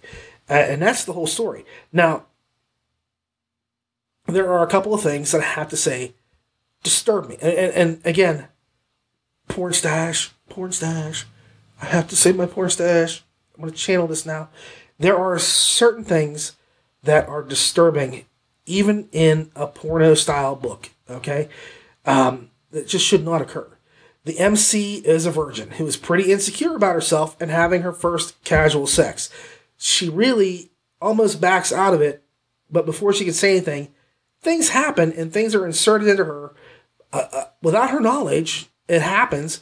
I don't want to say without her knowledge, but she's standing there naked and some dude just kind of comes up and is like, boop, there you go, baby. I'm breaking in so you ain't a virgin and you can go take out your man. The game decides to break her in, and it happens really quick with an NPC who pretty much forcibly performs a three-way on her. Now, honestly, this was like one hair away from straight-up rape to me, but I never got the whole 500 Shades of Gravy, okay? I never understood that, the 50 Shades of Gravy or whatever it was, that all the ladies read and loved. So what do I know? I mean, you know, if they can read that and they're okay with the stuff that happens there, then maybe that's fine. And like I said, this is a female writer, so I'm going to take it as she knows what ladies want. To me, it was a little disturbing. Even as I listened to it, I was like, holy hell, I can't believe that they went that route. But it was off-putting. But I trundled along anyway, and the book never got better. It is basically just one sex scene after sex scene with barely recognizable game mechanics spread throughout. For example, she'll be in a fight, and she'll say, and then I realized I was at 35% health. Well, hell, I never heard you got hit. I never heard anything. You're just suddenly fighting, and you're 35% health, or this happens, and now you're down to 12%, and you're about to die, or whatever. What? Really? Where does that come from? There is no LitRPG in this book that even comes close to feeling like she knows what the hell she's talking about. If you want to talk about BJs, you got it. She knows it. You want to talk about going in the back door? She can do it. What's that spit roasty stuff? That's there. You can count on her, Miss Locke, to tell you all about those grand and wonderful things. Everything else, if it's game related in any way, forget about it. Forget it. It's like my 5-year-old trying to describe what happens in a video game. When he plays Minecraft and he's talking to me about Minecraft, I don't have a damn clue what he's talking about because nothing he says makes sense. It's gibberish. And let me tell you, whatever my 5-year-old, oh, he's 6 now, he just had a birthday. Whatever my 6-year-old tells me about Minecraft is like Einstein describing the theory of relativity to me compared to Locke telling me about LitRPG. She has no friggin' clue what she's doing with it. This is just one of those things where it's an obvious right to market. And again, I will say this. If somebody does a right to market book and they do it well, I don't care. If it's a good book, I don't care. I will accept it. I don't care if Stephen King, who I really am not a big fan of, if Stephen King wrote a LitRPG book just to make money, he said, hey, I'm Stephen freaking King. I can write a LitRPG book and make buku dollars off those guys over in the LitRPG community. Here's my stuff. If he does it and it's decent, damn, I'll say, I hate Stephen King. This is clearly a right-to-market book. Excuse me. But the book is good. I'll be happy to tout it. I will tout the whole thing. No, this is a right-to-market. Locke has numerous novels that deal with getting ganged by aliens and orcs and tentacle monsters. And now she just kind of found a new game genre to play in. So if you look at her about the author on Amazon, you would see, this is what it says. Author Kieran Locke writes about women who explore love and sex with a variety of creatures. Orcs, aliens, tentacled and non-tentacled. Sorry, I missed the non-tentacled. Shifters, and mermen. Most of the time, the women find themselves in group situations because sharing is caring. The more the merrier, and insert trait phrase that serves as a euphemism for orgies. So she pretty much just writes whatever the hell she thinks will sell, even if she has no idea what the subject is really about. I mean, it can't be hard to write about aliens with tentacles or non-tentacles, shifters, mermen, orcs, so on. That's easy. It's all fantasy. It's all made up. There is no real guidelines to those things. There's none. None of those things require anything other than imagination. Imagination. Okay? Those things are all fair game. But with LitRPG, it's too freaking specific. Okay? Too freaking specific. And this makes me go back to a time that I was talking about, like Fantasy Swap, which was just another, and I realize this now, the reason why it was so bad was because it was a right-to-market book. It was somebody who didn't have a clue about gaming, and they were talking about stuff in the book that made no damn sense, and it was a horrible, horrible story. And again, it was another book I took. It goes outside of my comfort level, but I still tried it just to see what it was about, if it was decent, because I have to tell you guys if it's good or not. And if you remember the Fantasy Swap book, it's where a guy goes in and he gets stuck in a woman's body, and he lives out all these fantasies as a woman that he never would have explored as a man. Now, you take it for what it's worth. It was not a good book. And I'm not saying it was a bad book because of the subject. I'm saying it was a bad book because it was crappily written. It was a horrible story. It was a horrible character, and it had absolutely no concept of anything dealing with LitRPG. This tops it. It tops it. The only good thing is it doesn't have freaking J.J. Janess doing the narration. So I will say that Sierra Klein does a decent job on the narration. She doesn't hold back and tears right into the story. She gives it a lot of vim and vigor and verve. I would say that she chews up the scenery, but that might be a bit of a painful prospect considering what most of the scenery that's getting chewed is. I really have nothing negative to say about her, and I will probably be adding a point at the end just for her work alone because she does a pretty good job. But I go back to Kira Locke. See, I'm getting loud and I'm getting really irritated now. Excuse me. So, that's better. She can talk about aliens and zombies and tentacles and merpeople and shifters, but pretty much she writes whatever she thinks will sell. That's it. She has no real idea of what the subject is really about. I'll bet her mermen even have blowholes. I'm going to back away from that for a second. So, here's the deal. The book, if you're looking for straight up sex with a woman in a reverse harem, and that's all you want, this is a good book for you. It really is. Because if you just take it for that, it has a main character who has a harem of men. I'll call them a sharem. There's a sharem. So she has a harem. It's a sharem. There's a bunch of guys.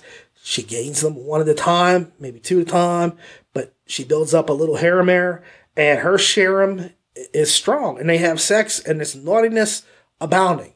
And then there's this other stuff that kind of clicks in around that has to deal with the idiotic game mechanic stuff that she has no idea what she's talking about. So, I mean, I guess you could do what most people do in porn and skip all the other stuff and go right to the scenes, because that will work. It's kind of like, it makes me laugh when, like, Ramon will say, well, there's a naughty stuff, and I usually just skip that and go to the next thing. And I always chuckle. I was like, well, I get you don't like that, and no one makes you have to read it. But this is the exact opposite. Ramon would probably just skip the entire book because the gaming stuff sucks. And I'm not being facetious or even being funny at that. I mean, it blows. Okay, I got to get out of this mindset. It really is horrible. The gaming stuff is horrible. And then there's the sex stuff that he doesn't need to read. He doesn't want to read it. So he would say, I'm not going to read this stuff. He's going to skip that. So Ramon would probably go flip and look at the book and page 1 and go to the page, whatever it was, the last page of the book, and be like, that was a really crappy book. But at least I didn't have to burn out my eyes doing this. I had to listen to it for what seemed like hours and hours and hours, even though the narrator was pretty good. I'm going to just put that out there. Usually in a case like this, the narrator sucks just as bad as the story because they're just doing something cheap. They put it out, they get a person to come up and narrate, and they get it through real quick, and they put the product out and they run with it. The narrator is actually pretty good. Sierra Klein, I would just wish that she would get out of this kind of junky, schlocky stuff because it's just schlock, and it's below her, it's beneath her, and I think that she could do some amazing things outside of this field that she's in right now, with the sex stuff. But if she likes it, she likes it. But I think she could do a lot more. I really do. But anyway, my final score, if you can't tell, I'm going to just say there's a story, there's characters. That's 1 and 2 points. The characters aren't brain dead, so you give it that. But the narration was good. So I'm going to say 3 points. This is a 3-star book. That's 3 out of 10, not 3 out of 5. Technically, I could almost tell you it's a 3 out of 20. And I still would not make it as significant as I feel. The book, like I said, it has redeeming stuff. If you want to just read the sex, it's right there. But for me, the fact that they try to sneak this in under the radar and make it something that it's not pisses me off to no end. It's horrible. So as Count Olaf would say at the beginning of a series of unfortunate events, look away, look away. Because if you are looking for a naughty book with LitRPG roots, this has all the spice but lacks the beef. Give it up. Give it a good, hard skip. Give it a flip and bid it adieu. Because this is not even a trashy romance novel. This is just a trash novel. 100% down the line, it's all crap. It's junk, and it should not be listened to. But don't listen to me. Don't take my word for it. You spend your money on 5 books that can't come to 5 hours worth of stuff, and give it a shot if you really want to see what a harem is. And I'm going to term that right. I'm going to coin that term right now. I'm going to trademark it. A harem is a she-harem. A harem. That's right. So, if you want to see a harem, this is where it starts. But if you want to see a good book, just pass this sucker up.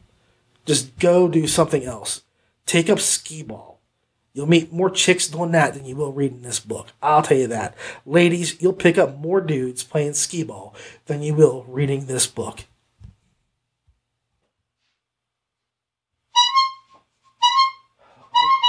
Oh, you're going to be so... Hello. I forgot I was recording. I was just polishing up my little clown horn. That's right. You know why? You know why I look like this right now? Because I have a very awesome story to tell you. You won't believe this, but it's true. It's an awesome story. It is. It's awesome. So, what I want to tell you right now is about Digital Hearts, Late Night Ambitions by Eden Red, narrated by Annalise Rennie, with a book length of 7 hours and 27 minutes. The bottom of the shirt hung out, and he approved of the relaxed style, even if it was something he would never do in other games. Trying to hold back his military sense of style, he moved on to pick simple black jeans and nice black leather shoes. "Very nice," Susan said robotically. Morgan wondered if she said that to everyone, no matter what choice they made. Ignoring the tutorial avatar, the player looked through the extra accessories. Deep down, he felt like something was missing. Something that would make his avatar at least a little more interesting. Scrolling through jewelry and tattoos, he came across a dragon tattoo. Heart beating a little faster, he always entertained getting one, but never had the guts to go through with it in reality. In games, he didn't really think about it because he was focused on missions and earning credits. Thoughts flowed to Mina, and he smiled to himself. So, I think you can tell by my appearance what my favorite scene in the book was. It was obviously the clown porn scene. It was so funny. And all I have to say is that once you hear it, you really won't be able to get it out of your head. I'm sure if you read it, it's going to be stuck in your noodle for some time. And it isn't that that's all the book is about. And I don't want you to paint that picture. I just wanted to kind of just give this an homage, because I do that. Like, if you remember my Hobgoblin Riot thing, I got dressed up to look like Popper, had my little Viking hat on, the one horn and all that stuff, had the hair, and I wore bathrobe for the bathrobe night, just because I have to respect things. And when something touches me deeply, I reciprocate. So the scene is something that really, once you read it or see it, it's just going to stick with you forever. I mean, like, I think about that scene probably once a day. If I start thinking about doing audiobooks, and especially getting ready for this special, I kept thinking about that scene. It was amazingly silly and funny, and it fit. It was a perfect thing for what she did. So I have to say, Eden Red, my hat is off to you. I don't have a little clown hat, or I would have worn that for you too. But I have the nose, so. I do want to say that's that. Now, like I said, I don't want to distract from the story, but it was there. So I just want to throw it out there and just make sure you realize if for no other reason, that scene makes the entire book worth everything. And I would say that if they threw that into the Lord of the Rings, if they threw that in the Lord of the Rings, like for the 57 years or whatever it is that like Samwise is the mayor of Hobbiton and he's rebuilding things, they just said, okay, here's where the clown porn scene is. I would have said, Tolkien, you're a genius, because it is just too funny. Anyway, Digital Hearts starts off. So let me get to my serious mode. See, I fooled you. Digital Hearts starts off with some players completing one game and being invited to join a new game called, Digital Hearts, that deals with romance and love, as well as some rough play sex. It also, for some reason, has a serial killer, a player, but he's a serial killer. It's just weird how that comes into it. It's kind of like Dexter meets the dating game. And I'm trying to think, who was it that showed up on the dating game that was a serial killer? I mean, that actually happened. There was the dating game, and then there was a serial killer who was on the dating game that won the thing, I think. Won the date. I can't remember. I'm getting old now. I just turned 50, so my brain is shut off. But it's kind of like that. It's kind of like a mashup of Dexter and Debbie Does Dallas. I'm sorry, I like alliteration, so it's better than Dexter in a dating game. Dexter dating. Now, Debbie Does Dallas. Okay. Anyway, that's the only porno I know. Honestly, if you ask me pornos, I can tell you Debbie Does Dallas. Aside from a Clockwork Orgy, because that is just art house. And A Clockwork Orange is one of the greatest movies ever made, and that's a naughty movie too. So Clockwork Orangey and Debbie Does Dallas. Past that, I couldn't tell you another porn title. I could probably make some up for you if you want. But anyway, the story centers on the killer, who is often referred to as the player, who is torn between two girls. One is a dirty girl who wants him to join her team, and another is a much nicer girl who isn't above helping a guy bury a dead body. So you can root for who you like. There's no right or wrong answer. There is no right or wrong choice. In fact, the player at the end of the book has to make a choice between the two of them. That's part of the game itself, is, finding a mate and finding love and that sort of thing. So he's got to make a choice. He can't be playing, two chicks and whatever forever. He's got to come down. And the funny thing is, each of them are part of a faction. Wait, I'm getting ahead of myself, and I don't want to give things away. So anyway, he has to make a choice. But the game is actually shaping reality too. And they don't realize that. So the choice that's made at the end of the book will probably shock you. And I honestly can say that if I had been told the same things he had been told, I would have probably made the same choice, which would have been bad for everybody, because I'm the last person in the world you want to, it's kind of like if we were in New York and Gozar the Gozerian had come down and I'm told to choose the form of the destroyer. It sure as hell wouldn't have been the Stay Puft Marshmallow Man. It would have been really bad. It would have been like the zombie blob apocalypse. So you don't want me doing these kind of choices, people. That's all I'm just saying. Anyway, it was a good choice, and I like how the book ended. Very much not what you expect from a book that is about naughtiness and digital hearts. It's about relationships and romance, as in what you're supposed to do in the game. Okay. I'm not saying that's what the book is about, but the book itself reminded me more of The Sims. I mean, if you virtualized yourself into a game and was able to earn money and power in the real world, that would kind of be The Sims. Something is off with the real world. I don't want to say what it is, but I do have to say that Digital Hearts sort of blurred some lines between the game and the real world. Whenever someone died, they did not return. So it was kind of a permadeath. That was a factor to it, because the player does go around whacking folks, and he's got people helping him bury the bodies. And he has sex after that, or before that, and then after that. So there's different things that happen. But anyway, the player does a lot of stuff in the game, and it's funny. Well, I'll get to the funny stuff in a minute. I will say this is more game-lit, okay? More game-lit than crunchy LitRPG, because there are a ton of mechanics involved, and I must say the most obvious way that I was reminded that this was a game was by like hearts peering over the heads of other players or receiving notification of your social standing. Now, here's what I was going to get to. For example, I can't recall if it was like a charisma or attractiveness increase, but it would increase by performing certain social tasks. Now, you're asking me, what do I mean by that? And, the easiest thing for me to give you as an example is, well, let me just say this. I have to laugh. Because I can tell this book was written by a woman, even if I didn't know it was a woman before I got the book, simply because of the social clues that go on. For example, one character gets a boost just for listening. That's right, just for listening, which is something that few men ever caught on to. Like he sits there and listens to somebody talk, and his attractiveness or his charisma, whatever it was, it increased by a point just because he listened to somebody talking. He didn't interject, didn't tell him about himself, didn't stop and interrupt.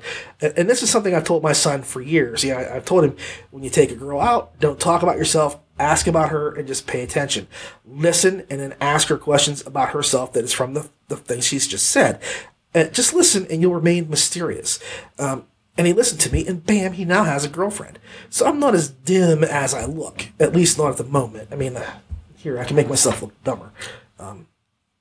Okay, so the game works on real-life principles. And like I say, I don't mean to sound negative or anything like that, but that is a woman's perspective. Because a man, I realize this, but a man would never, ever make that be like a game mechanic, listening. And there's other things that happen throughout the book.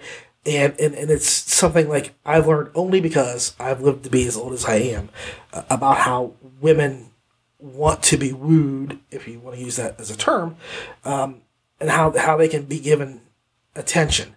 And certain things that pop up throughout the book are exactly things that I know that a woman has either said to me or explained to me or taught me about women, because I used to work with nothing but ladies.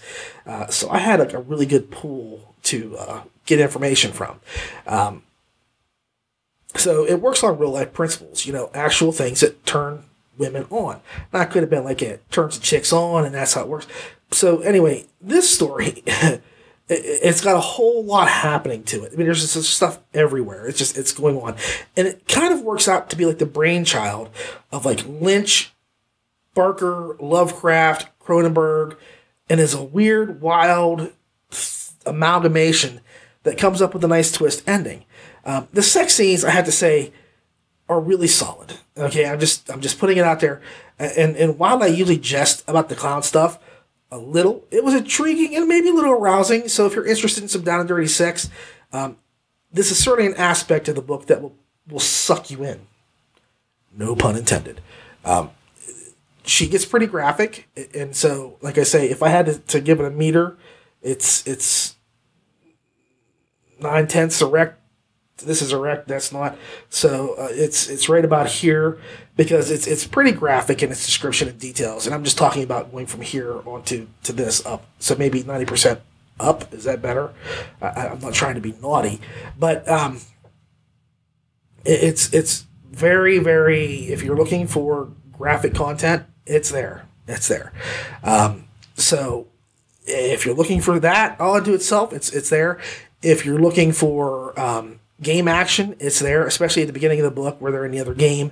It's there. And then, you have the other stuff, which kind of trims back a little bit on the gaming things. Now, and I'm not trying to downplay it at all, but it didn't seem like it was crunchy. And again, I don't need a crunch for me to be satisfied. I just need like a little sprinkle of sugar, and I'm happy. Like I said, just seeing the digital hearts go off and getting the messages and things like that, that's enough to let me know that there's a game being played, they're in a game, and that's it. So it works. It works for me a lot in that aspect. But it's just not a crunchy book. And if you're looking for crunch, you probably won't enjoy this as much as I did. But like I say, if you're there for the story is good. If you're there for the craziness is there. Like I said, this is just a mashup of so many things. Like I said, it's like David Cronenberg and Cronenberg, Lynch, Clive Barker, H.P. Lovecraft. All these people's craziness is kind of just dropped into this book throughout the thing, and then it's kind of sprinkled with like a Penthouse or hustler mentality. So it kind of goes this huge spectrum of things. So it's got something for everybody. It really does. Now, something for everybody, that would lead me into talking about Annalise Rennie, who narrates this story with some sauce and spice and a wink. She tackles this material like a linebacker on steroids and gives it everything she has. The fact that she did the clown scene so well without turning it into a slapstick, which it very easily could have devolved into, it shows her professionalism and how well she knows how to handle material. Plus, her deep, sexy voice. Oh my God, it's just sexy as all hell. When she starts talking, you're like, yeah, baby. Yeah. Oh, I'm sorry. I'm not trying to sound... okay. I'm married, just so you know. But yeah, she's got a sexy voice when she needs to do it. Hell, I could get one of... I think that she could go onto one of those old Howard 100 shows, like Tissue Time with Heidi, whoever it was, which I have never heard, by the way. I don't have satellite radio, so I've never heard Tissue Time, but I know what it's about. I've heard it talked about. But she could pull off Tissue Time, I think. And I mean that as a compliment. I think that she can do just about anything. She can be serious and silly and sexy. And she does all of that in one book. And she does it pretty damn flawlessly. Like I said, she comes at this like she is on the back 90 running down all the way to the 10-yard line on the opposing team. And she takes out all the special teams people and just ganks the ball carrier. Just knocks him the hell out. Because she hits this like she is targeted, with a laser pointer on how to do this. She is really good with this. And I want to just do this for a second. Okay, I'm going to take this off just so I can be serious. So, in all seriousness, Annalise Rennie really makes this book work. I'm not saying this. I'm not trying to say the book wouldn't work without her, but I mean, she really, really pulls this up and keeps it all cohesive. Because I think another narrator, and we have narrators out there that are good, but I can't say every narrator could pull off what she did. So she really crushes this. My final score is 8 stars. I think that it's good. It's got a good twist. It's definitely got the sex to it. So if you're looking for sex, it's there. It's got the funny, which I enjoy, the funny, the silly. Anything that just kind of goes, we're not going to do this the normal way, makes me smile. And this book did that with me, with the clown scene. That scene alone just made it well worth everything else in that book. And it's not that long. It's just a really brief little shocking scene. And like I say, I'm not trying to say that's all this book is about, but it just shows me how smart and how well written Eden Red actually is, because there was no need to put that into the story. She could have done anything else, but she chose to take a chance and put something silly in there during a very serious moment. I mean, extremely serious. I mean, there is layers of danger when this is happening. And I really give her kudos, which I've been saying that a lot lately, but I give her kudos because I think that she did this really smartly, and Annalise Rennie played it out perfectly. So my final score is 8 stars. I think that there was a couple little kinks and clacks here or there, story-wise, that I think kind of slowed it up a little bit, but nothing horrible, like I say. So I'm going to say 8 stars. It was a really good, enjoyable book, and I do recommend it to other people. Okay. Honey, I miss you a lot, and I think you are hot. Baby, won't you please come home? Oh, I'm sorry, I didn't realize I was recording already. So let me just put that down, and maybe we can get started with the show, shall we? This is going to be a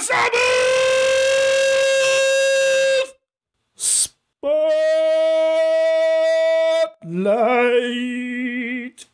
That's right. This is a Sound Booth Spotlight. One of 2 on the show. One of 2. This is going to be basically a focus on Supers X Heroes number 3. What? A game-lit space opera. Written by Jamie Hawk. Narrated by the SBT Naughty staff, or I should say the burlesque people, with Justin Thomas James, the smoothest mofo around, Jeff Hayes, Yvonne Sin, and Carly Crawford, with a book length of 5 hours and 20 minutes.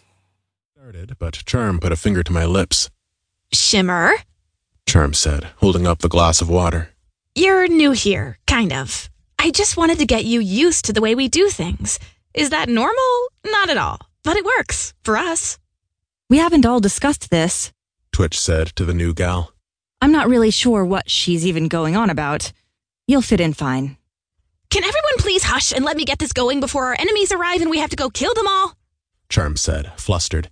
When she saw they were backing off, she smiled again and said, Breaker here's thirsty. I happen to want him to lick my breasts, because I can't seem to go 5 minutes since I got back without thinking about his lips and tongue and, well, you get the picture. So... She started to undo her top, reaching behind to unzip and then pull it down in spite of the grunts of confusion from the other ladies. Hey, gang, do you know what time it is in Bangkok?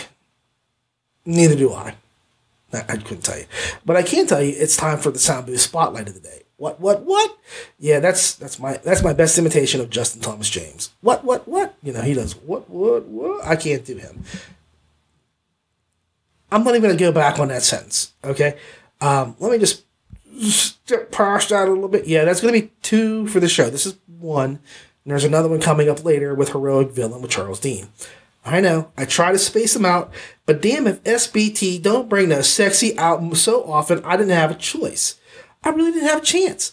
I mean, I've got so many SBT books that I could have put in here that has the sexy going on. I mean, just the fact they got Annie Ellicott and Laurie Catherine Winkle. Just putting those people in a book alone is sexy. So I'm going to just skip past that before I get myself in trouble with my wife. I'm just trying to tell her certain things, and here I am talking about two hot ladies who know how to narrate a story. Anyway, back on business.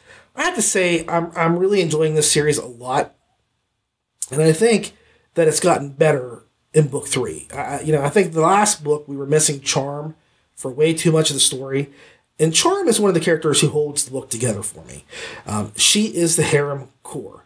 She picks up the story. The story picks up right where we left off, with Breaker and his team trying to get to a location that will not only impede their enemy, but it will help them in the long run. But when they get there, things don't work out as planned, and not everybody makes it out alive.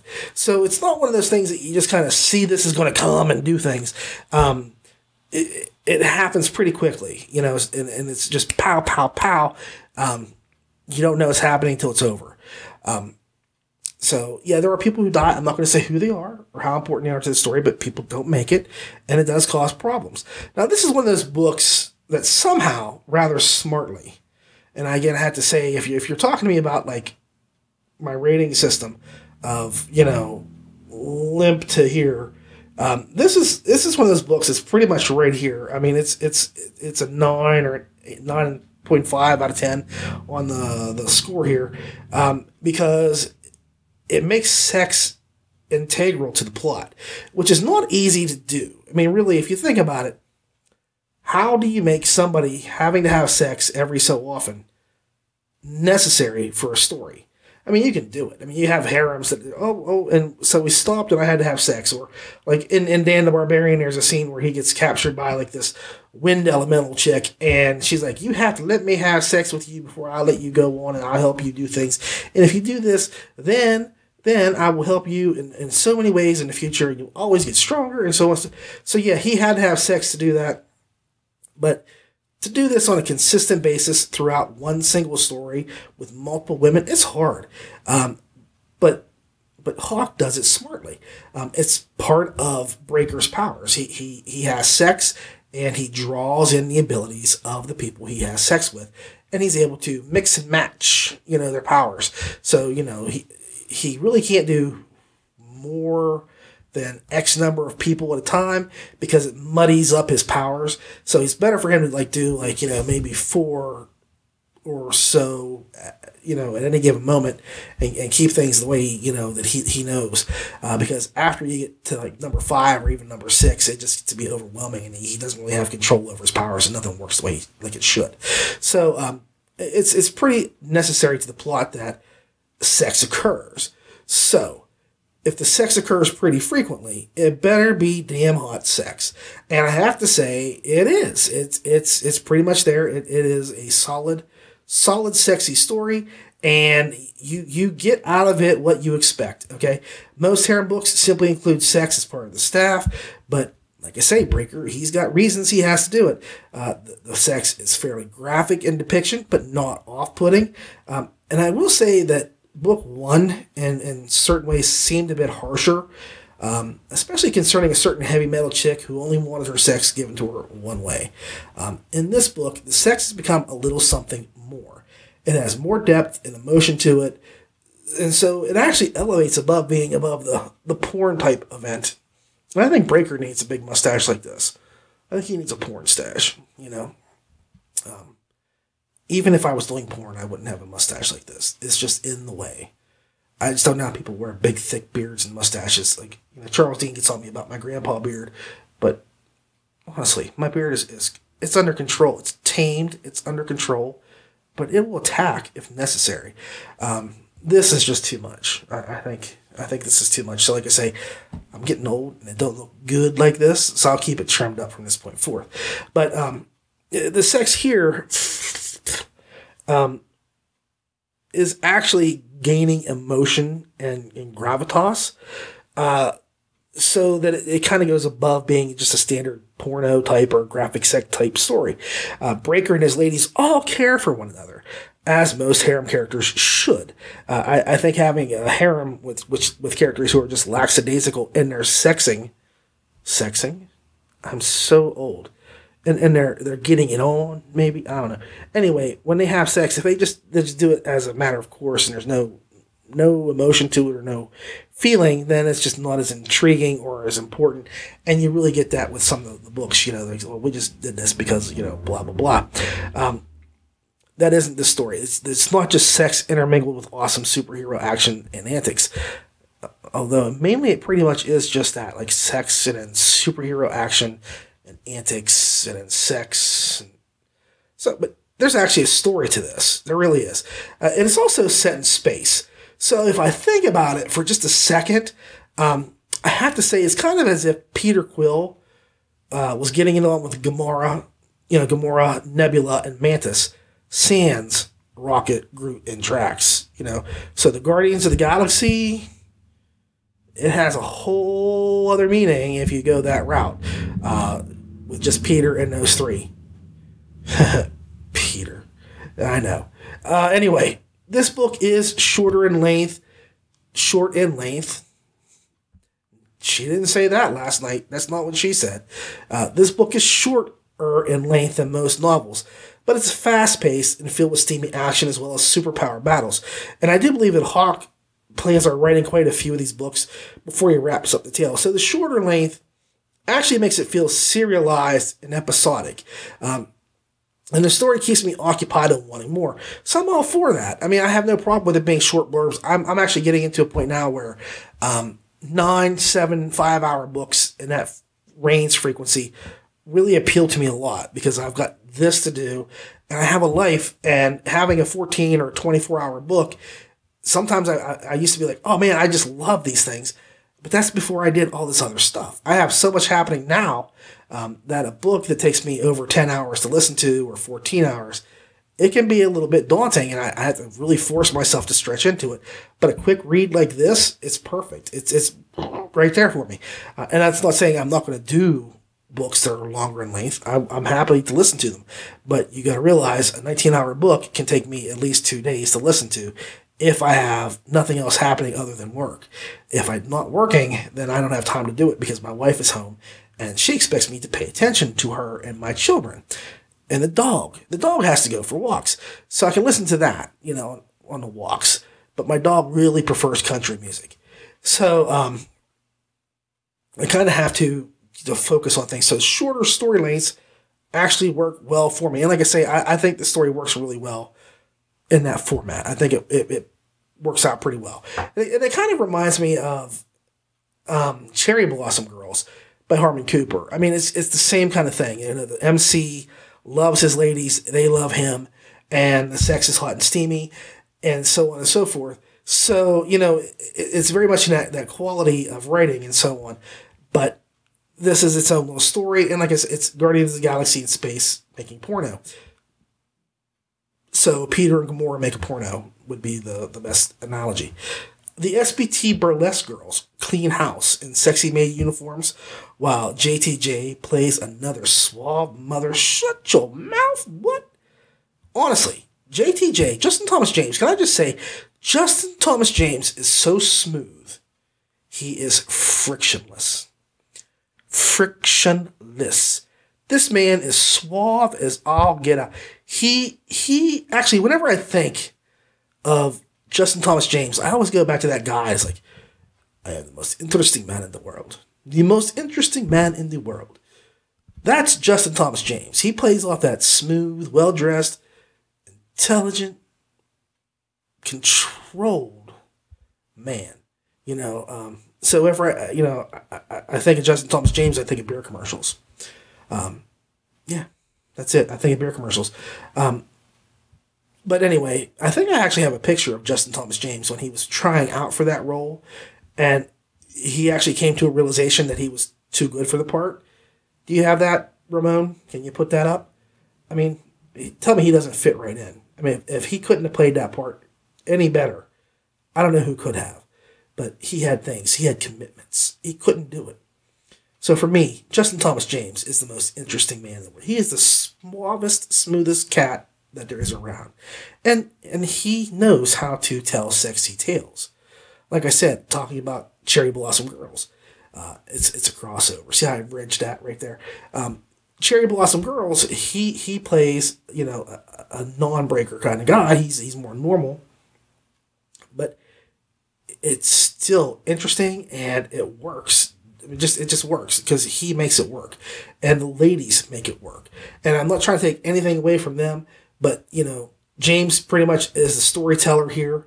And I have to say, there's a point where I say I would rather have my adult books, like, and I don't mean like Playboy or Penthouse or anything like that.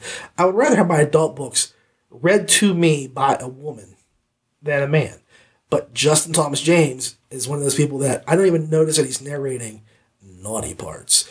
I don't mean he reads naughty bits. I mean he narrates sections of a book that contain graphic adult subjects. Okay? Because I just lost my train of thought because just thinking about him reading some of these naughty bits. Anyway, him reading those things to me, usually I would say it throws me off because just having some dude randomly tell me stories about his sex life does not do things for me. But he is so smooth. It never even clicks in my head what he's doing. It really doesn't.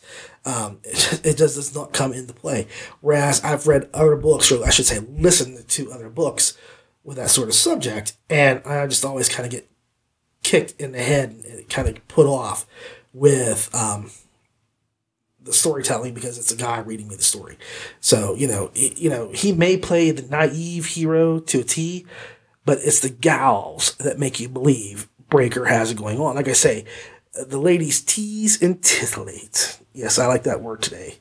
They titillate with their voices to a point that is just not fair. Okay, just not fair. But you believe there's a medical condition. I think after you listen to this book, there's a medical condition. It's what's it? Indigo nuts.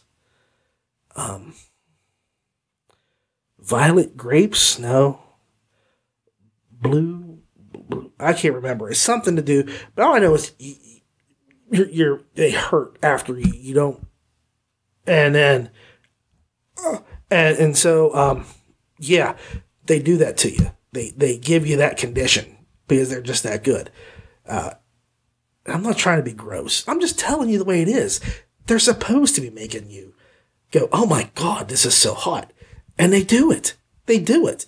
So anyway, the final score is 8.1 stars. The series maintains an even kill as it goes along, and it's just getting, if it's not maintaining the course, I would say it's actually improved a little bit since the last book. So, keep it up and go out and get the book. It's an enjoyable series. Okay, folks, you know what time it is? That's right. It's time for another Smooth Spotlight! Whoop, whoop, whoop! Yeah, sorry. Had to just mix that up a little bit. This sound-based spotlight is The Heroic Villain by Charles Dean, narrated by Jeff Lays, Annie Hellahot, Justin Thomas Games People Play, and Aphrodisiac Renee, with a book length of 14 hours and 48 minutes. From how loud that is and how much it sounds like a saw, whatever we're about to face is huge. It's rude to call a lady big. The voice hissed. A clicking sound filled the room and bounced around the chamber this time, making it impossible for Lucas to discern its origin. Where in the hell are you? Even if we are big, no one wants you to point out what we already know. The grating speech was punctuated by a loud, clicking laugh. The cords! Lucas realized that the giant, arm-thick, silk-like strands hanging throughout the room were resonating as the creature spoke, making it seem as if her voice was coming from all directions at once and leaving the three of them turning about endlessly as they tried to find her. Lucas wasn't sure how conductive the chords might be, but he wanted to test a small theory. So I'm sorry, I really kind of had to naughty up the narrators just a little bit, since this book technically lacks on the naughty bits a little bit, but it lays it on just a little bit there, like mayonnaise on bread. It's there, but it's not all that, because he does have some naughty sections, but it doesn't go deep into it. So I do want to say, first of all, this was Jeff Hayes, Justin Thomas James, Annie Ellicott, and Annalise Rennie, which is an amazing, can I just say that, an amazing crew of people to get together. It just blows my mind that they're all together in this. With the special guest appearance by Annalise Rennie. I never thought I would see that at Sound Booth. I was surprised to hear that Andrea Parsnow was doing something like that.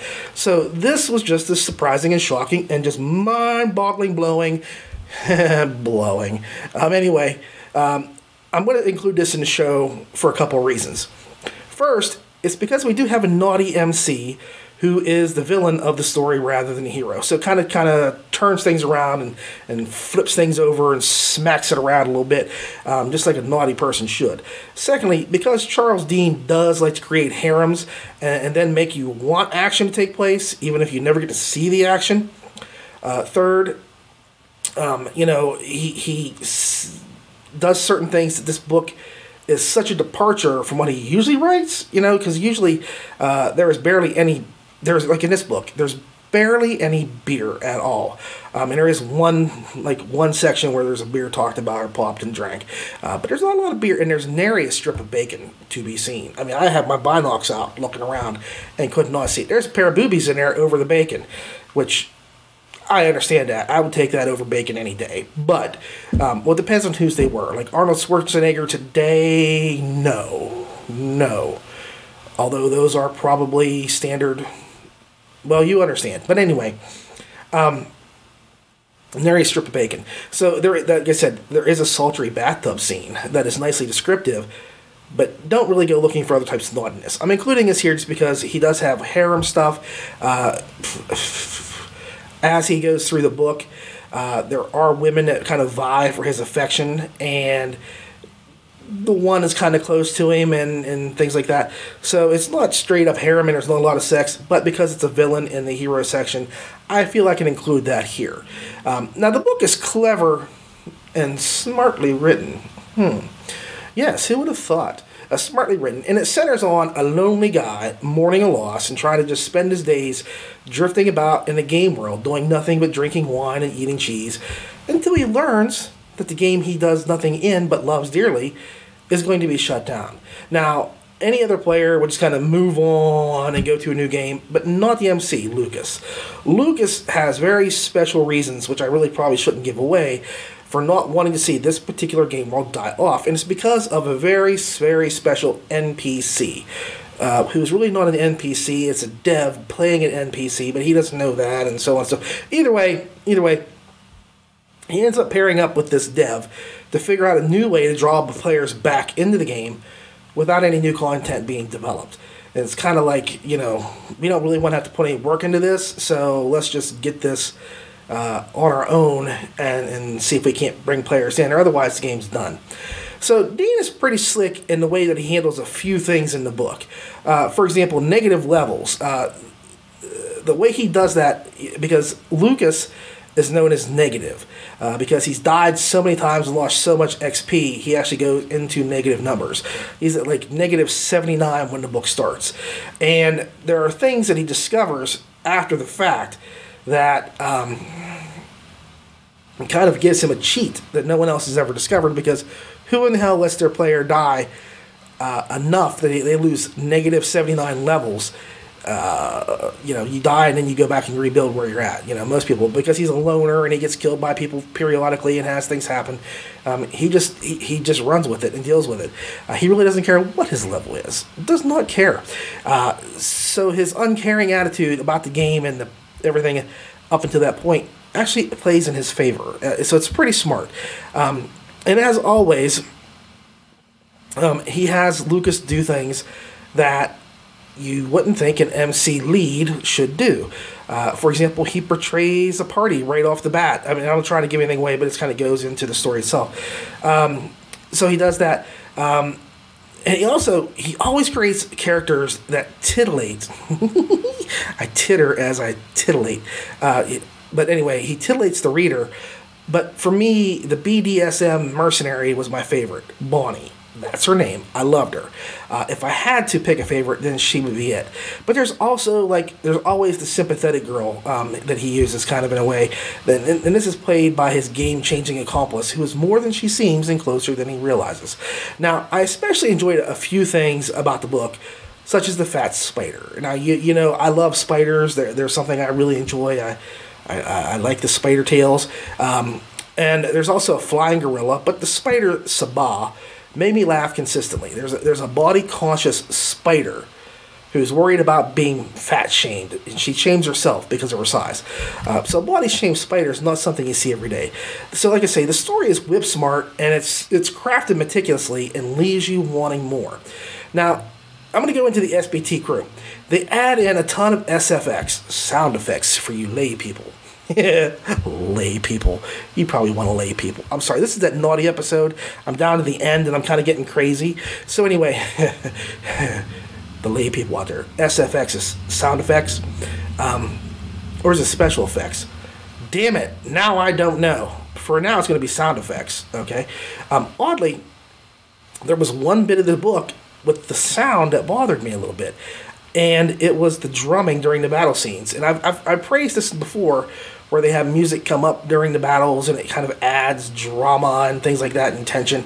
Here, it was a little distracting. I don't know if it was the drumming as opposed to what there was before, but it really kind of threw me off a little bit. Like, it caused a hitch in my giddy up, if you know what I mean. Now, again, it's nothing that's overwhelming, but every time it happened, it just kind of I was like, oh, here comes that music again. And I don't ever do that with SBT. So it was kind of weird. But I think it's fine. I think everybody that I know that has talked about it since I've listened to the book has told me it didn't bother them at all. But for me, it did kind of throw me off. I liked more of the other kind of instrumental stuff that was done in the other books. With the Dragon book with Justin Thomas James and things like that. I think it worked much better there than it did here. It just, for some reason, to me, it was out of place. But it wasn't a game changer. It did throw me off when I started up, but otherwise, just amazing. The book is just amazing. There are so many different sound effects, like when they're in a bar, or a tavern, rather, and they're talking and things, and there's background stuff. All of that, the sound effects of doors, and it flows so well. So I have to say, in addition to all that, kudos for including the ever-amazing Annalise Rennie in the book. That was just like the chocolate sauce on my whipped cream banana split. I can never get enough of Rennie, and to hear her paired up with SBT was a really special moment for me. Hayes is just fun, and he takes a rather morose Lucas and turns him into a conniving villain role pretty believably. Now, JTJ, Justin Thomas James, yeah. The smoothest cat around, if I haven't said that already, which you know I have. He just has fun with his role as the betrayed gamer. And Annalise fits right in with the SBT team. I mean, like I said, this is a team up I could see happening again in the future for reasons. Personally, I think they get better every time they do a new book. So, like I say, the book is really good. It's smart. It's got amazing characters. Now, one thing I do want to say about this, I had finished the book, and I had been talking because Charles Dean sang a birthday song on my birthday for me. And he asked me what I thought of the book, and we were discussing things. And I didn't give anything away. I didn't say, here's my score or anything like that, but he just asked if I'd read it and what I thought about it. And I said, well, you left things open. And he's like, no. I concluded that book decisively. At the end of book 1, it was concluded because I said, well, I knew immediately there was going to be a book 2 and book 3 probably. And he said, nope. It was conclusively, this was it. It was closed out. And I thought about it, and I thought, well, I know maybe in his mind, but if you get to the end of the book and you read it, tell me what you think about how conclusively closed that book is. I think it's got a lot of opening left there, a lot of play and wiggle room and things like that, because just for an example, okay, one of my favorite bits about the book is how Lucas sort of stumbles into this quest to become a vampire. Like, he accidentally does one thing, and then he does a second thing. It's like 2 out of 5 things in order to do this vampire line. And that was never completed. So I said, well, there's an opening right there. Like, I don't see Dean starting this and just throwing it out there and not having it conclude somewhere. It's a good lead. It's a good opening for book 2, or even maybe end up in book 3. And like I say, at the end of book 1, there's a lot of talk about things happening elsewhere and doing other things with the survivors. Because I don't want to tell you if anybody lives or dies, but they go a certain route. And there's no doubt in my mind that this was going to be a series as opposed to a single story. So I will agree to disagree with you, Charles. I think it's pretty obvious. And that's why I didn't say anything then. I told you I'm not erudite. I'm not really smart. And I try not to dispute things with smarter people than I. But it was pretty obvious to me that this was going to be a series, which is good. I like the book. I like the whole story, the premise. I think it's really smart, and I think it works well. And I think there's too much stuff left unanswered at the end of that book for it to have not been planned just a little bit in the back of your mind. Maybe you're denying it for yourself, but it really is there to say, hey, this is going to be an epic series. Epic. And you're in competition with like War Eternus. So you've got to do things. You got to keep going. And this is a good way to have like another series running at the same time. And it also gives you an impetus to say, okay, I can conclude War Eternus and be okay and go on to this other thing. And you've got games you can play and books you can bounce back and forth. Kind of like Dave Wilmarth, what he did with like Greystone Guild and like the Land of the Undying. Because, the Land of the Undying came out as Greystone was still going on. Now he has Greystone gone, but he has Land of the Undying as an addition to the Shadow Sun Survival series. So, he's got himself a plan. He's got books staggered, and you're doing the same thing. You can't fool me. But anyway, that's neither here nor there. What I will say is the final score is 8.6 stars. I think it was a really amazing book. It's super awesome with great surprises, both story-wise and in the narration. Like I said, I hadn't even paid attention that Annalise was in the story, and when I heard her, I was like, that sounds like Annalise. And then when I was getting ready to get this done, I was like, I knew I was right. That was her. So like I say, I put the book together, and the thing say when you look through, it's going to say, here's who did what. I was like, there's Annalise Rennie right there. So can't fool me. I heard her, and that's it. So 8.6 stars. Go out and get it. It's a really good book. It's a smart book, and it's going to be an amazing series if the first book is any indication. Hoo-wee. Now, that was something. I don't know about you all, but I sure think I need a cigarette and a drink after all that. I was hoping to do like 11 reviews, but I know the show is pretty much long enough. That's what she said. Anyway, I hope you all had fun with these bad boys and gals of the Game Lit community. So hold on. Okay. As Mr. Rogers is want to say, thank you very much for watching, everybody. I do appreciate you taking the time to watch or listen to the show. If you want to support us, you can like the LitRPG Audiobook Podcast Facebook page or the YouTube page, or just share and like the video. Please, as always, leave comments or suggestions in the section below. I do listen, as this show was requested by some of the listeners. And so feel free to tell me whatever you want, and maybe I'll be able to fulfill your fondest fantasy. I know this is naughty special, but I have to draw the line somewhere. I is a married man, but if it can be done with the show, I'll probably do it for you. So feel free to tell me whatever you want or make a request. We still have the Dungeon special coming soon, so just remember, I enjoy the feedback a lot. I like interacting with everybody. And again, you can always follow us on Facebook or Twitter, YouTube, iTunes, Google Play, or Stitcher. We're all over the place. We are like eczema everywhere. So just remember, everybody, This is the show that you go to for audiobook reviews. I'm Ray. Keep listening.